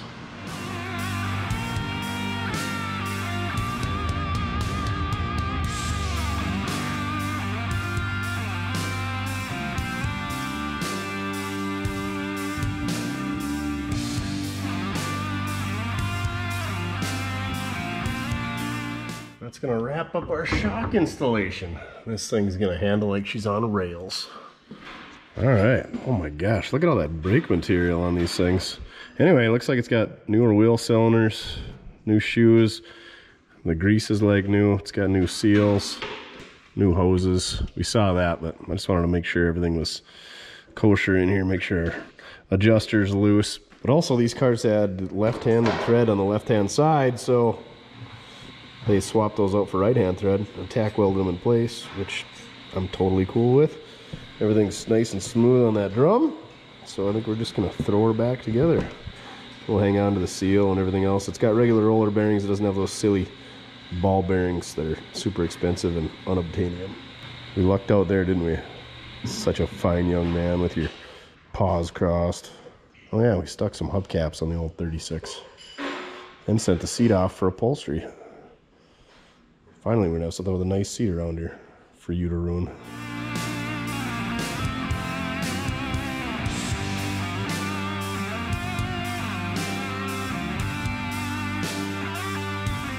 All right, that rear brake hose is definitely not new, so we're gonna put that on there while we're inspecting brakes. And I'm guessing that seal between the rear end and the center section is leaking because I cleaned this all up on the last video. Perfect. That means we gotta pull the axles, pull that out, pull the drive shaft out, and reseal that with some right stuff. Definitely won't be doing that anytime soon.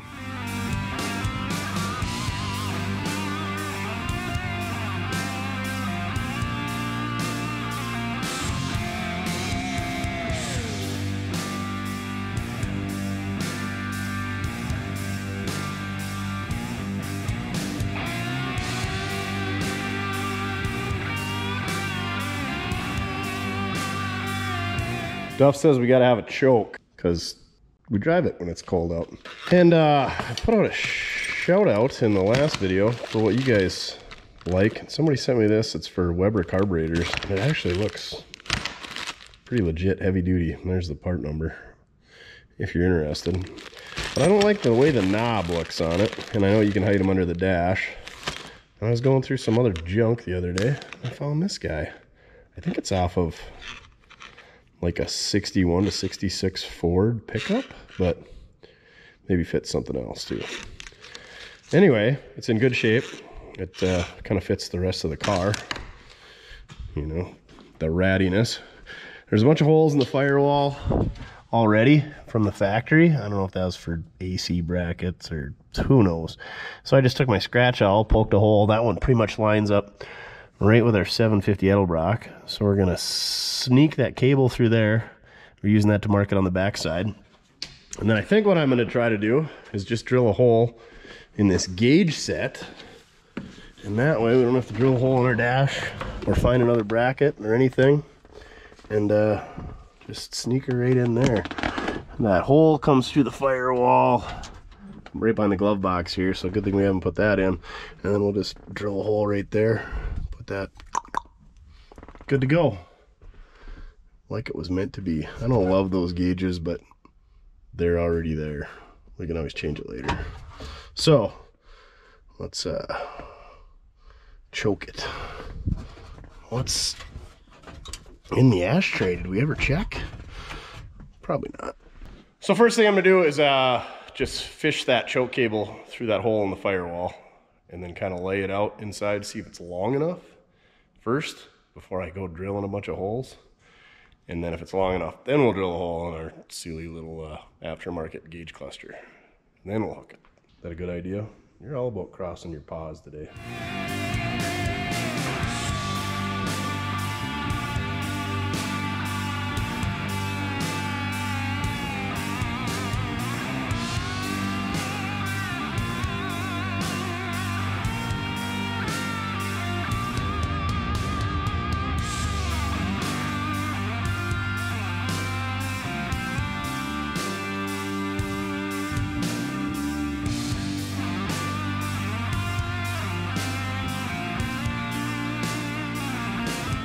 All right, I think we got her pretty much wrapped up, the old choke situation. To be honest, I'm kind of a automatic choke guy. I just, between cables, poor quality, not matching the rest of the gauge cluster, drilling a hole in the dash, drilling a hole in the firewall, mounting bracket, all that stuff. I'm just kind of a automatic choke type of guy. But then again, there's wiring involved with that, and they're kind of finicky as well. But anyway, got this hooked up.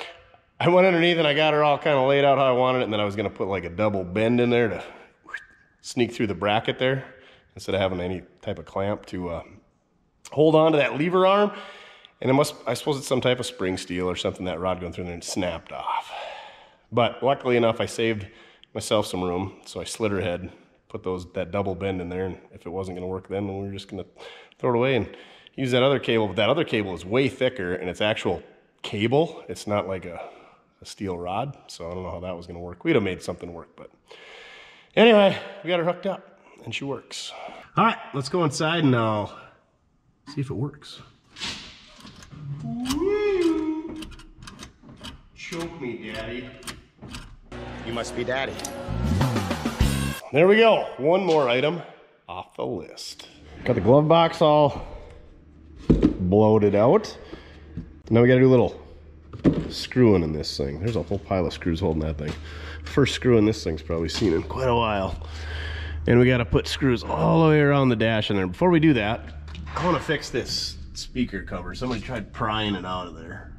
And so I'm gonna unbolt it properly and see if we can't straighten it out, because that's gonna annoy me. So this should be fun. It's laying upside down underneath the dash.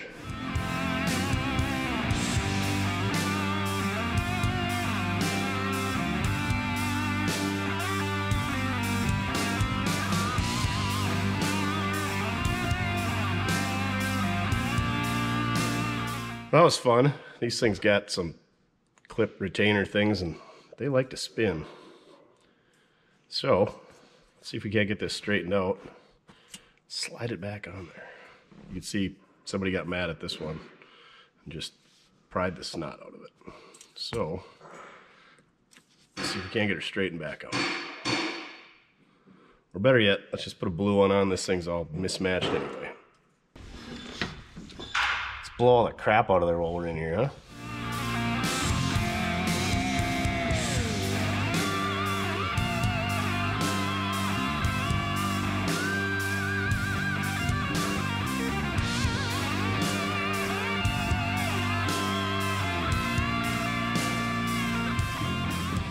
That was miserable.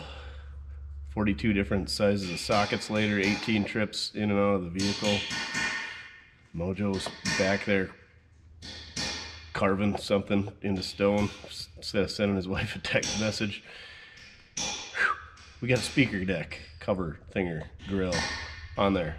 That ain't his bed, even though it's the wrong color. Maybe he's sending Morse code to his old lady. Morse code. Telling her that he wants mashed potatoes and roast beef for lunch. All right, let's put a whole bunch of screws in this dash. There's like 964 screws in it. Get that screwed in place. And then we'll go to the glove box. Fun times. Look at this handy little magnetic lever down here on the floor. Still sending Morse codes out to Linda. I swear we had it in place at one point. I don't suppose that this is out of a Catalina. I don't know. Oh, that should... maybe. Oh, for cheese and rice back there.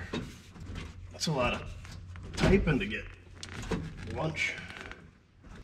Is it just aftermarket and that's what the deal is? I don't know, let's try to get a couple screws in there, go from there.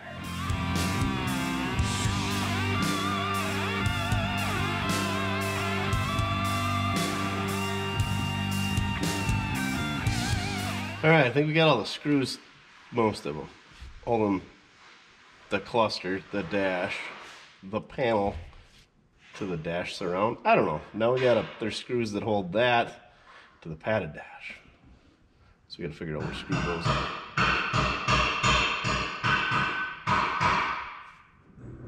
And find them, Mojo says, via the Morse code. Do you know Morse code? I feel like it's kind of a lost art. Google Translate probably knows though. You know, we got a handful of miscellaneous screws. Let's see if any of them work. We just need like 4 times as many as I have. 5 times, Mojo says.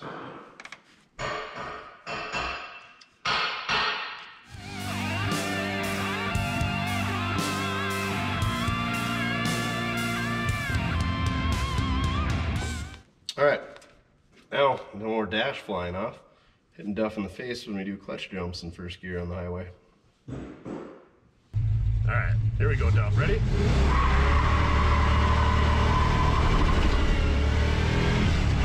Oh, I blew the dash off! Now let's stick a glove box in there so we can get insurance cards and registration cards and all that legality stuff in there. What's he tapping on now? That's a new noise. I'm gonna get a little stubby screwdriver and get some screws out of this glove box compartment so we can put the new one in. I'm guessing the old one got torn out and the one we got over there isn't out of this car. So we should have extra screws, which is a first because we didn't have enough screws for everything else we did. There's the Mojo we missed.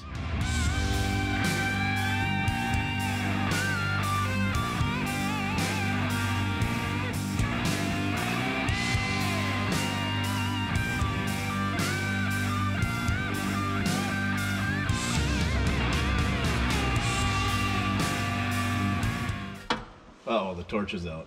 Tech tip of the day, if a stubby screwdriver isn't stubby enough, get yourself a bit and a 1/4 inch socket and a 1/4 inch ratchet. Snug them up that way. But you already knew that. Apparently it wasn't persuasive enough with a hammer, so now the torch is out over at the other end of the shed. Duff's not happy about it. We gotta get them Pot County seat covers on this thing. This stuff's turned into cornstarch on the back of my pants, ain't it, Duff? Plus, you get more torque on these things, so it's really hard for them to get out for the next person. And, I wonder what the hook and loop tape here is for. It must have been for his CB radio.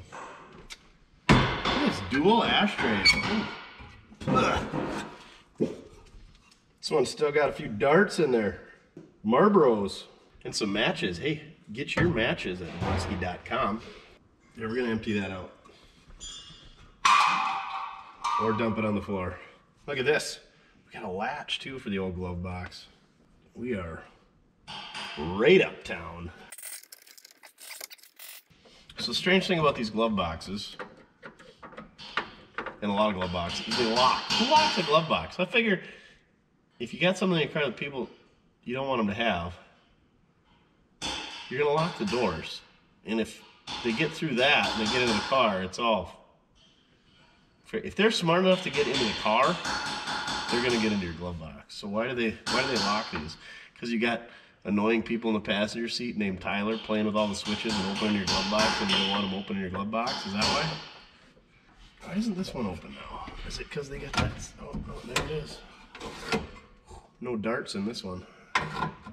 It's got the the double putter outers and just one holder in the middle though. What was the last year of ashtrays? Well, it's all about cup holders. We went from crappy no cup holders and tons of ashtrays. Has this got them in the back seat? Oh yeah, of course they're in the back seat. There's probably some in the center here too. To lots of cup holders and no ashtrays. Oh, how the times have changed. Oh yeah! Probably the first time in 40 years that thing's latched.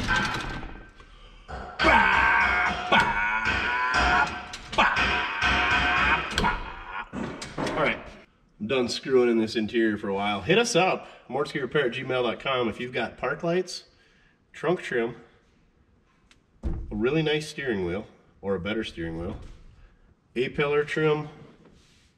What else are we looking for? I think that's about it. I mean, it's not, but that's what I can think of out there. Uh-oh. Air hose is coming out now. Getting serious over there. Look at all that cornstarch coming out of the seat. We're gonna need to get that redone, ain't we, Duff? Next, we're gonna get rid of the old plastic oil pressure line and put a copper one on. And the reason we're doing that is those white plastic ones break down just like white plastic zip ties or anything plastic. They're not legal at the drag track, so if we ever want to go make a 16-second pass on the old 400 Pontiac, we can't have that thing on there anyway. So, and plus if that thing fails and I'm not watching the gauge, which I never do, rarely, we're gonna dump out all the oil very slowly. And it might get on my New Balances that we're driving down the road in. So let's get that out of there and put this one in there, and then we should be good to go for many, many years to come. This thing is Equius Performance, part number 9901. You got 6 feet of tubing, so it should be more than enough. I'm guessing that's what the clear one was. Pretty easy to install. Even I can screw it up. So let's lift this thing up in the air, take it off the bottom side, fish her through the firewall. Looks like they got it running all the way over up top there and then fish back that way. So we'll see if we can't find a shorter route. What say you, Duff? Oh, you moved over there, huh? All right, copper. Let's do it. Make our own moonshine still here. Doing some keg wash. You'd hit every lick that did. Told you I changed that oil. Took the Delco filter off. Oop, got the drill out now over there. So we're gonna take this little guy off here and get rid of this and put copper on there. Easy peasy, lemon squeezy. I bet DD Speed Shop uses this stuff like it's Flex Seal. Blah. And this fitting that comes with the kit, same as what's already in there, so we don't even have to take that out. It's not leaking now, so let's not make it leak. Now I'm gonna straighten this coil out, and we're gonna fish it through the firewall and get it hooked up inside the car, and we'll have the excess coming out the bottom, trim it off, and we'll hook it up down by the oil filter.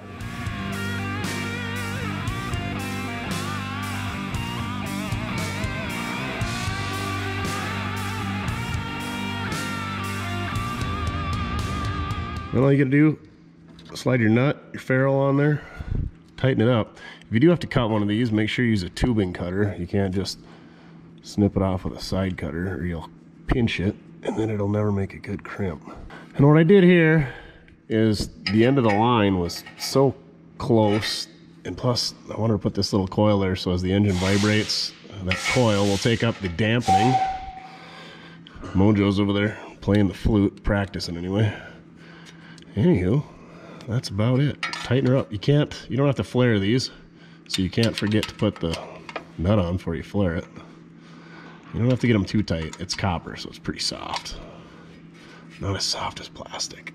And there you go.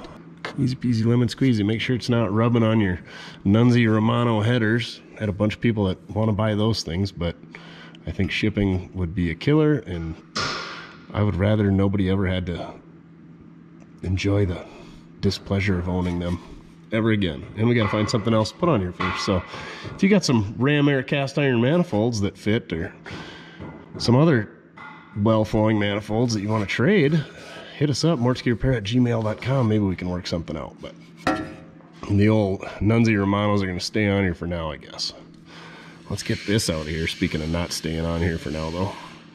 The old white plastic oil pressure line's going away. And we also might want to check for leaks on this. I'm sure there won't be any though. This week's Mortske Minute is brought to you by none other than Nunzi Automotive. That's right, the same guy who made these headers. A Nunziata Romano. How much more Italian do you get than that? This guy was based out of Brooklyn, New York. RIP, passed away in 2022 at the ripe young age of 74 years old. Nunzi Romano was the premier Pontiac tuner east of the Mississippi. You go ahead and look it up. This guy was great at recurving distributors, dialing in quadrajets, maybe doing some whispering to the old EGR, or just screaming at it to get right off of his Pontiac. But this guy did some really amazing things over the years. These headers might not have been one of them, but he was the Pontiac go-to guy. He had all kinds of mail order items that were available. This guy did some pretty crazy things. He had the first Pontiac powered car to run in the 11s, none other than a 1962 Pontiac Catalina, much like the one that we're working on this week. He had the first gen, 67 to 69, Pontiac Firebird. It was a 67 Pontiac in this case, to run in the low 10s.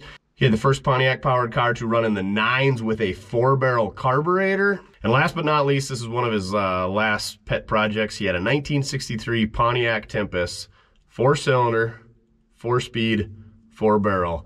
He was running in the 11s with this thing. So this guy was the king of speed. He knew how to go fast, and he loved doing it in a Pontiac.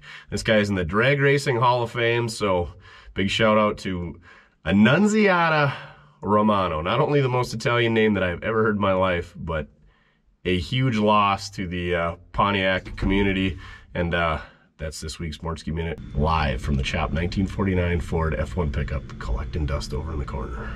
Wonder how the sound quality is. I can hear the furnace just fired up. Now back to your regularly scheduled shenanigans. Mojo says it's time to try to fire up this 283. Yeah, there isn't much in there. You know, we got all these lights above us. Yeah. You wouldn't have to use a flashlight if you turn them on. We have the technology. You paid your electricity bill? Dang right. You ain't getting paid this month. Okay. You're up then. Did you fix that fuel leak? Yes, I did. What was it? Fuel pump. That brand new fuel pump? Just throw it in the trash then? I should. You didn't. No, try it over here. Probably don't want this fuel hose rubbing on the exhaust, but what do I know? Jeepers, you got a heavy enough throttle return spring bracket? Well, sure. You didn't want you to break it. Well, it's got fuel. It's got fuel?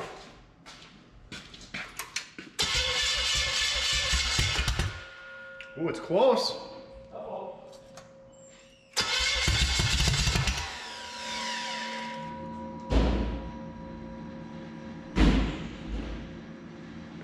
Ugh! Who tied that distributor down so tight?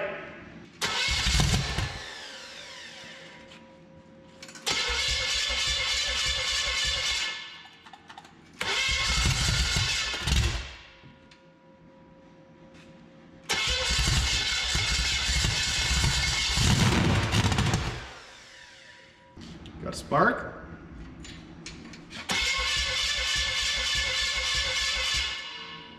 How come spark dropped out?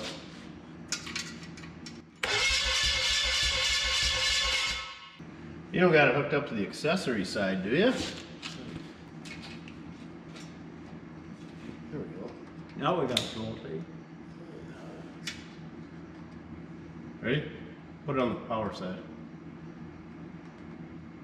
I just saw it arc. I'm gonna have to give Mojo lessons on wiring, crimping wires. Smile for the flash. Oh, I guess you're gonna have to fix that before we can fire it up. So this is a 283 out of that 38 Ford pickup. We had the heads all redone with new valve seats, valves, guides, everything. Bottom end, we reblocked it and slid the Crowler 310 camshaft in this thing. I think this one's hydraulic lifter. It's got a huge lift cam, little tiny heads, and a stock bottom end. No, this is all that 283. The bottom end was good. We just had to go through the heads. And I don't remember what cam is in this one. It's a big one. And Mojo can't find his tools. Then these were the valve covers on it, intake was on it. We just cleaned it all up. And apparently the new fuel pump we put on it's leaking. Threw an edelbrock carburetor on it. This engine never had a carburetor on it when I got it. And we threw a similar distributor to what come with it, dual point Mallory. It's not the same one that was in this engine, but it's the same part number, actually, because we couldn't find that one, but we've since found it. My concern with this thing is it's a huge cam. I think it's got flat top pistons in it, high dome pistons. Anyway, it just seems like a mishmash of parts, and it looked like it was fired, but never really run. So we're about to find out if it will, and if it's any good. I don't know much about these dual point distributors. I don't know the reasoning behind them. Apparently they thought one set of points is good, two is better. Yeah, and this stuff's all like brand new. I don't know where I come across that. Picked it up. Oh, it was on an auction. Walter, an old coworker, picked this up as part of an auction from Steve Ellison Estate.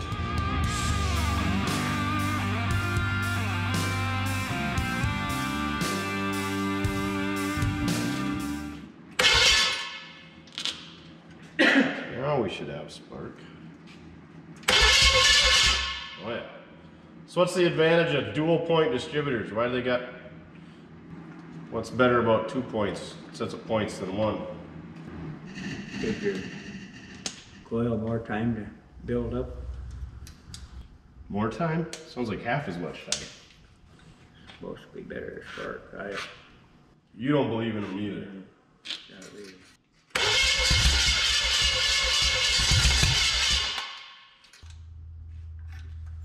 Yeah, fuel.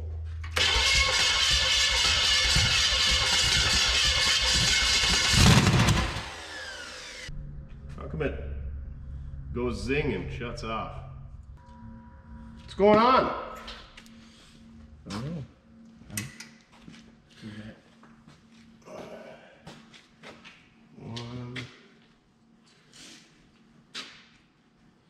Well, that don't help. What do you got? Okay, where's one? Oh, I'm back. Here's one right here. Well, Is that the belt a little too tight? is this got hydraulic? How'd you adjust them? The bottom, Yep. 30 thousandths. Clarence? I guess I go until you feel a little resistance and then give her half a turn. I don't, it seems like it wants to go and then stops. So I don't know, it seems like it's, we're getting all kinds of fuel. I wonder if I got a different points distributor.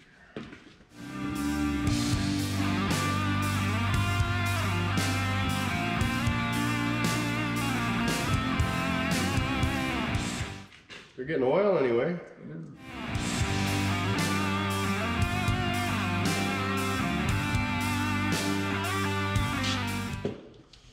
I'm gonna take that dual point Mallory out and just drop a stock single point unknown condition GM distributor in there,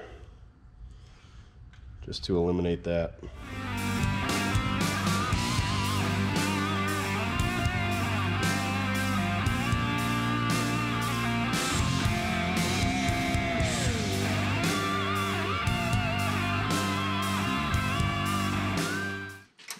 There again.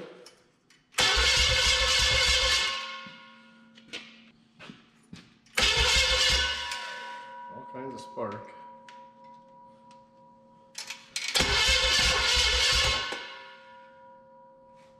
Did you check to see if the mark is right on the crank? Yeah, there you go. You don't know if it's lined up with top dead center though. No.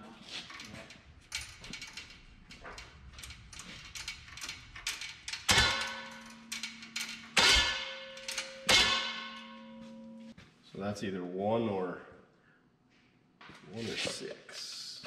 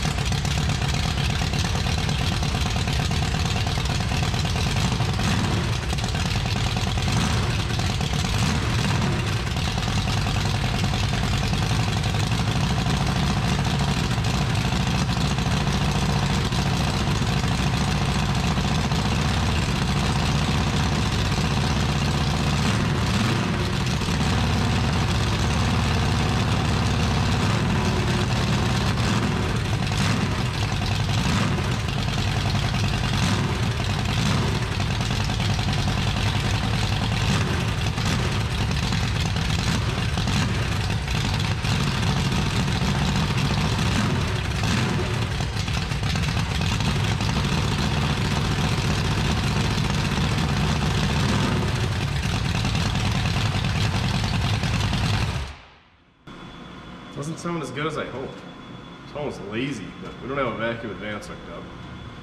So we just got a mystery distributor dropped in there. I don't think it was liking that distributor. I knew I was going to be leery about this one because, like I said, it's a bunch of mishmash parts, big cam, small engine, small heads. Duff don't approve either. It just seems lazy. I don't know a ton about building engines, but I feel like there's too much cam, not enough compression or something. What's it sound like to you? Don't sound as good as that one. No, I don't. Remember what pistons this one had in it? This had high dome pistons, right? It's got a big camshaft and high compression pistons and little tiny valves in it.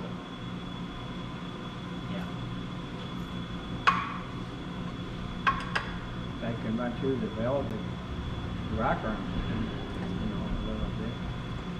When you got it running, loosen them up until it's fire. Almost got to put a radiator on it to do that. I won't.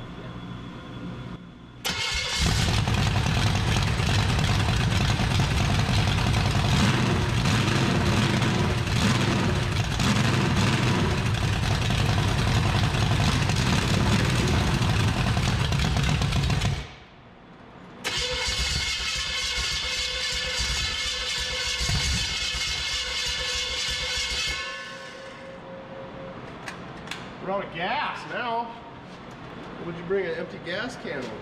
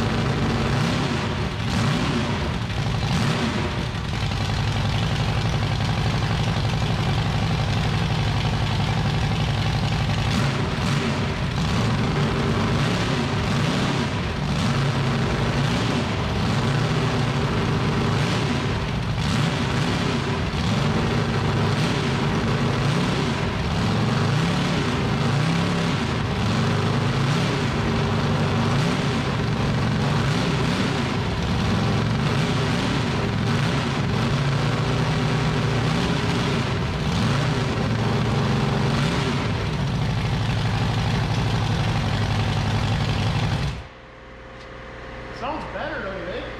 They were just starving for fuel. I wonder if they got such a big camshaft that it doesn't have any low end. That's when it picks up once you get it up there. Somebody didn't hook the tack up though. Let's see where it's at.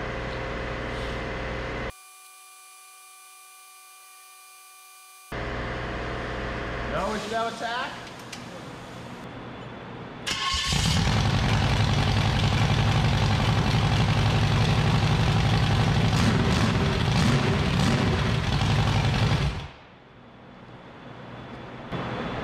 But you gotta have a ground. Woo!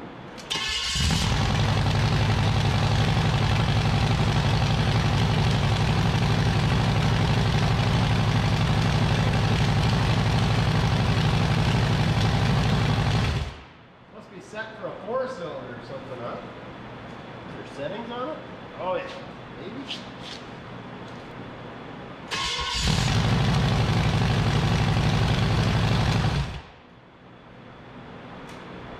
Must have to set.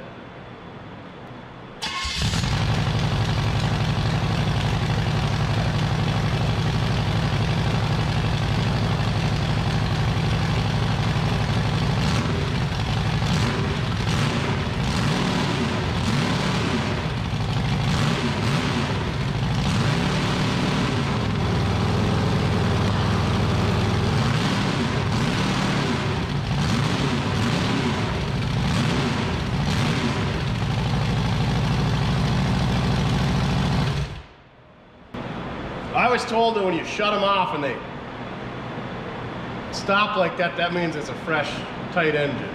You ever heard that? Yeah. Makes sense, right? Makes sense. Not all sloppy and loose.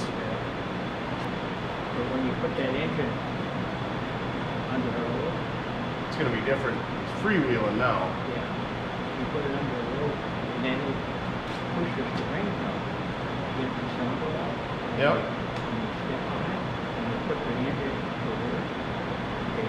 And then the rings are going up down the cylinder, getting seated. Yep. And then when you let off on it, it creates a vacuum, and it pulls the oil up onto the cylinder and lubricates the cylinder up. And then that's when you have it in drive and let the car push motor. And then it sucks up the oil on the cylinder and lubricates it. Yep. And after it does that, it goes back through your cycle again, putting it to work. And you notice the difference. Stronger hit if you're doing that's the more time. Breaking it in. Breaking it in, yeah. I wonder if these heads don't have a big enough combustion chamber in them, or it seems like it's running okay, but it's, I think it's just the wrong combination of parts. I think everything down there is fine, but it's got the wrong heads on it. You know, you put two heads on.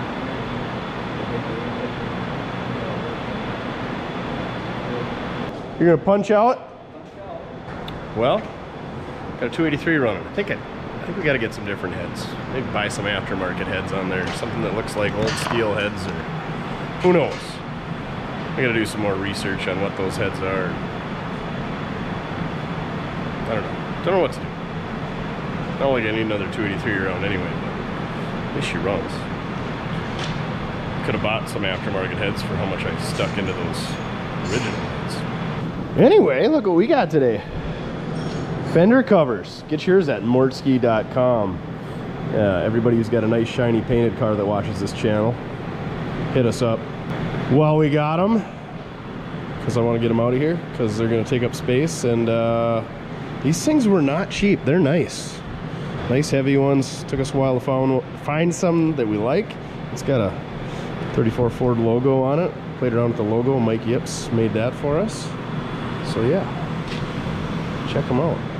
But I think we're about out of time for the week. Mojo's punching out for the week. We got a lot of trim put on this thing. We got some interior in it. We got the dash back together, car bonnet, fuel pump, shocks in it. The shocks ain't the right shocks. We set her on the ground and it doesn't even raise the wheels up. When you push down on the back end, I'll show you, it's the shocks are limiting it. So old Napa Todd screwed us again. He's got new ones, should be here tomorrow. You gotta get the right length shocks. If they're too short, then you can't get full extension. If they're too long, you're gonna be bottoming out the shocks. It is what it is. I gave him the right dimensions, god dang it, Napa Todd. So if you're working on one of these, don't use that part number that I told you. But anyway, I think that's where we're gonna wrap her up. No test drive this week. We kind of had some weather move in. We got some snow finally, but the plows are out, so they got salt on the roads. We got the boats and hose flag up this week. Boats and hose, boats and hose. Got the D100 back. Oh, how's it going, pal? Just wrapping the video here. You want to jump in on it? No? So yeah, I don't want to go for a test drive and get salt underneath that car because it's just too dang nice of a car, Duff says. But yeah, go check out the merch. We got stocking caps, we got sweatshirts, we got matches, we got banners, we got fender covers, magnetic can koozies, magnetic screwdrivers, you name it, we got it. If we don't got it, you don't need it. But yeah, thanks very much for watching. It's just a lot of work to restore a car. Just putting a car back together when it shows up in pieces is a lot of work. So I mean, there could be a month's worth of videos just on polishing trim and replacing clips and cleaning up clips and all that good stuff. Same deal with that steering column. I was just had some friends stop over and redoing seats. You could do a whole series just on recovering the seats and making new seat covers and fixing the foam and fixing springs and lubricating and sandblast and paint and weld. And that's why I'll probably never do a nice restored car, because you are so much more money ahead to just buy a done one. If you want a nice car, just go buy a done one. I know some of these cars are 6 figures, but there's a million 6-figure cars running up and down the road that are late models, so, and they're pretty good investments. So a car like that, you could probably buy a done one for $25,000 to $35,000. Yeah, you're gonna have 20 into a paint job. Then you still got to do interior, wheels, tires, exhaust. So yeah, just buy a done car. So I guess what I'm saying is thank you very much for watching. We're not going to do a bunch of restorations or any restoration videos because it's not my jam. And if I had a nice car, then it'd be hard to put my dog in there because the Duff dog couldn't sit on nice new seats that I had $5,000 into because I would be sick to my stomach. And then you can't drive them in weather like this or any other weather, and you got to store them. Just, we're not nice car people. If you got a nice, I got nice cars and I like them, but, and then again, both of them I pretty much bought done. I did the interior and some suspension work on the one, but Reggie we bought done because that's the way to go. So thank you very much for watching. Check out our other videos. Make sure to like, share, comment, subscribe. We are on Instagram. We try to post on there once in a while. We got the Facebook page. Like I said, we're going to be at the Easy Dean swap meet in West Fargo at the fairgrounds from 9 to 1 on February 24th. We're going to go to the Lone Star Roundup April 19th and 20th. Hit us up there. This one's not for sale. It's not going to be for sale. So price and availability not in the video description. Thank you very much for watching. Remember, it doesn't matter how you get it done, as long as you're having fun. You know what's fun? 6.2 diesels. We got some rear brake parts for that this week, so we'll have to put that in that thing. Finally got nice enough out for Mojo can drive that thing. I don't know. He said he parked it this winter for the brakes, but I think he parked it because 6.2 things and they don't start that great. Did you come here? Did you find a mouse? Hey, come here. Come here. Yep, that's a mouse. Good work. Good boy. Good boy. Go take and dispose of it. That would be great. No, don't bring it in the shop. I please hope it's DEAD. Oh, you got grease all over your back from crawling under Mojo's 6.2. Freaking dog.